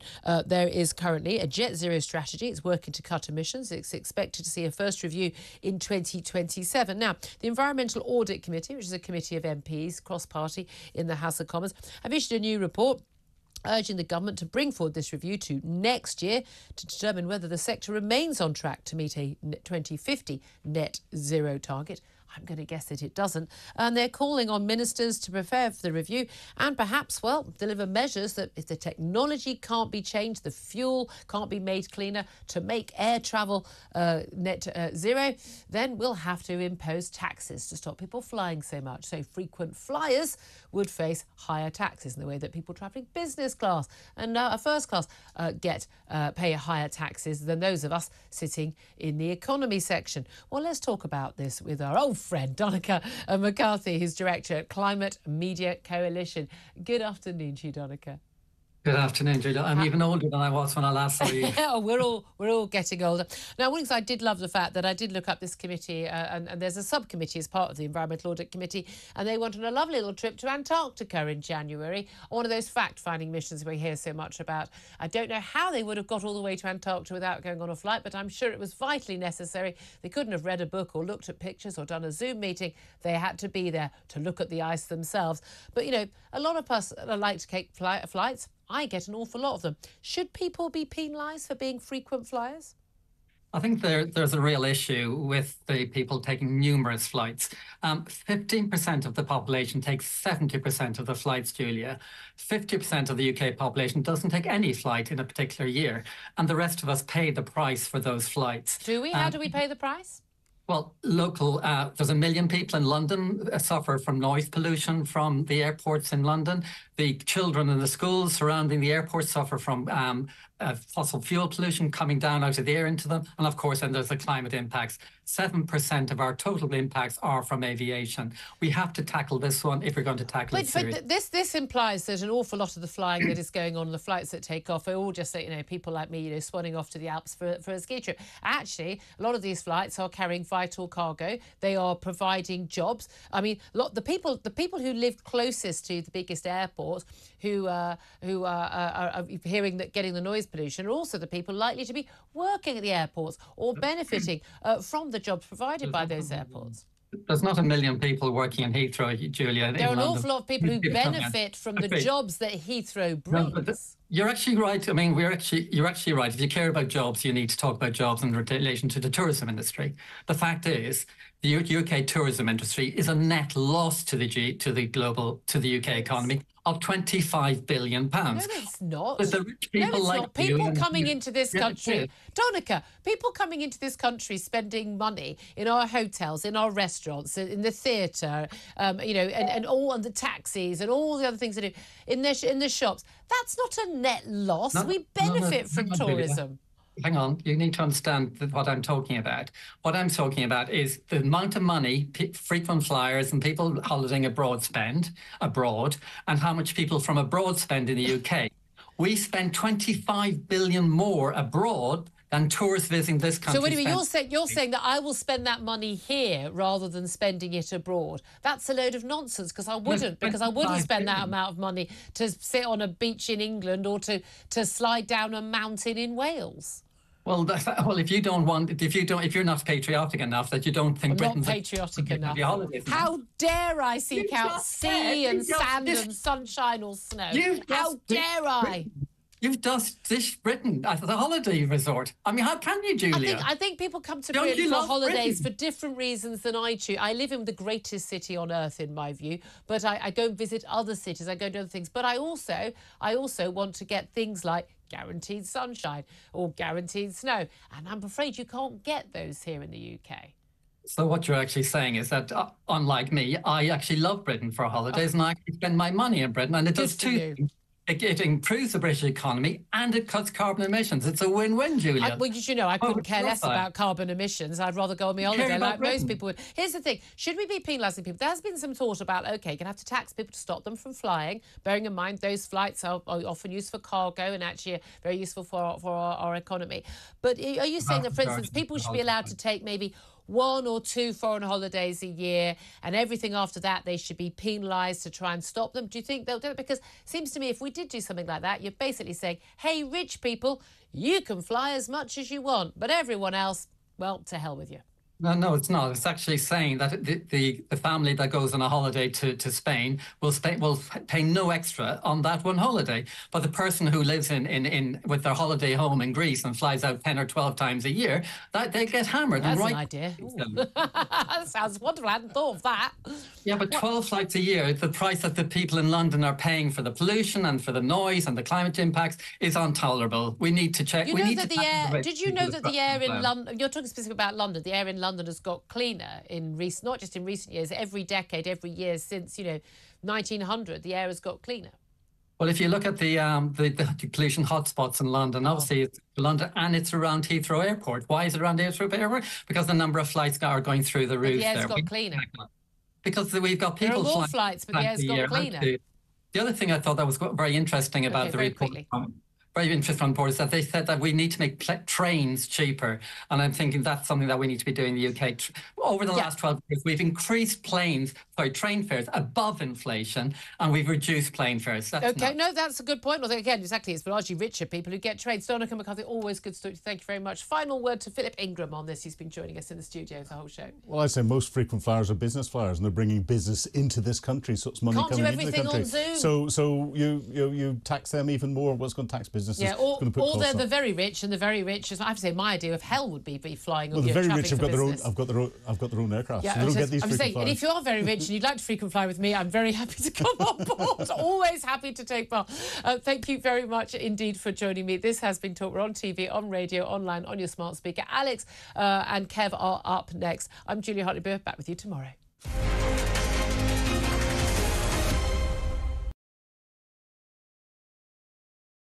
Hey, very good morning to you. Thanks for joining us. You're with Talk TV, on radio, online. And we're on your smart speaker. Now, you ain't going to ab and eve it, me old Chinas, but a new report is calling for a new definition of cockney. All right, Jeremy, me old China. Rosie, all right, oi, oi, treacle. When J.K. Rowling says, let's just be honest, that's all she's saying, let's just be honest. When a man goes out and kills, we should talk about them as what they are, a biological man. Trans woman, it's not a woman. Trans woman is a man. Lee would have to go much further than his statement. I mean, he did say that he spoke clumsily and he understood the Prime Minister's position, but I think he'd need to say that he'd got it wrong. And I had a phone call this morning from Plymouth City Council, a lovely woman called Anna. And yeah, I've just received an email just saying that, yeah, I'm going to be getting a badge. Quite right too. Quite right too. It's that time again to get the violins out. That's right. Prince Harry has lost his bid for UK security after moaning he'd been singled out. Now, you might as well be discussing an invasion of Daleks for all I really get this. but I am now on social media, having been dragged off my £8 Nokia, reluctantly kicking and screaming. I'm a huge hit on Instagram, as you probably know. What are you doing? I'm just about to do it. Ooh! It's carry on what just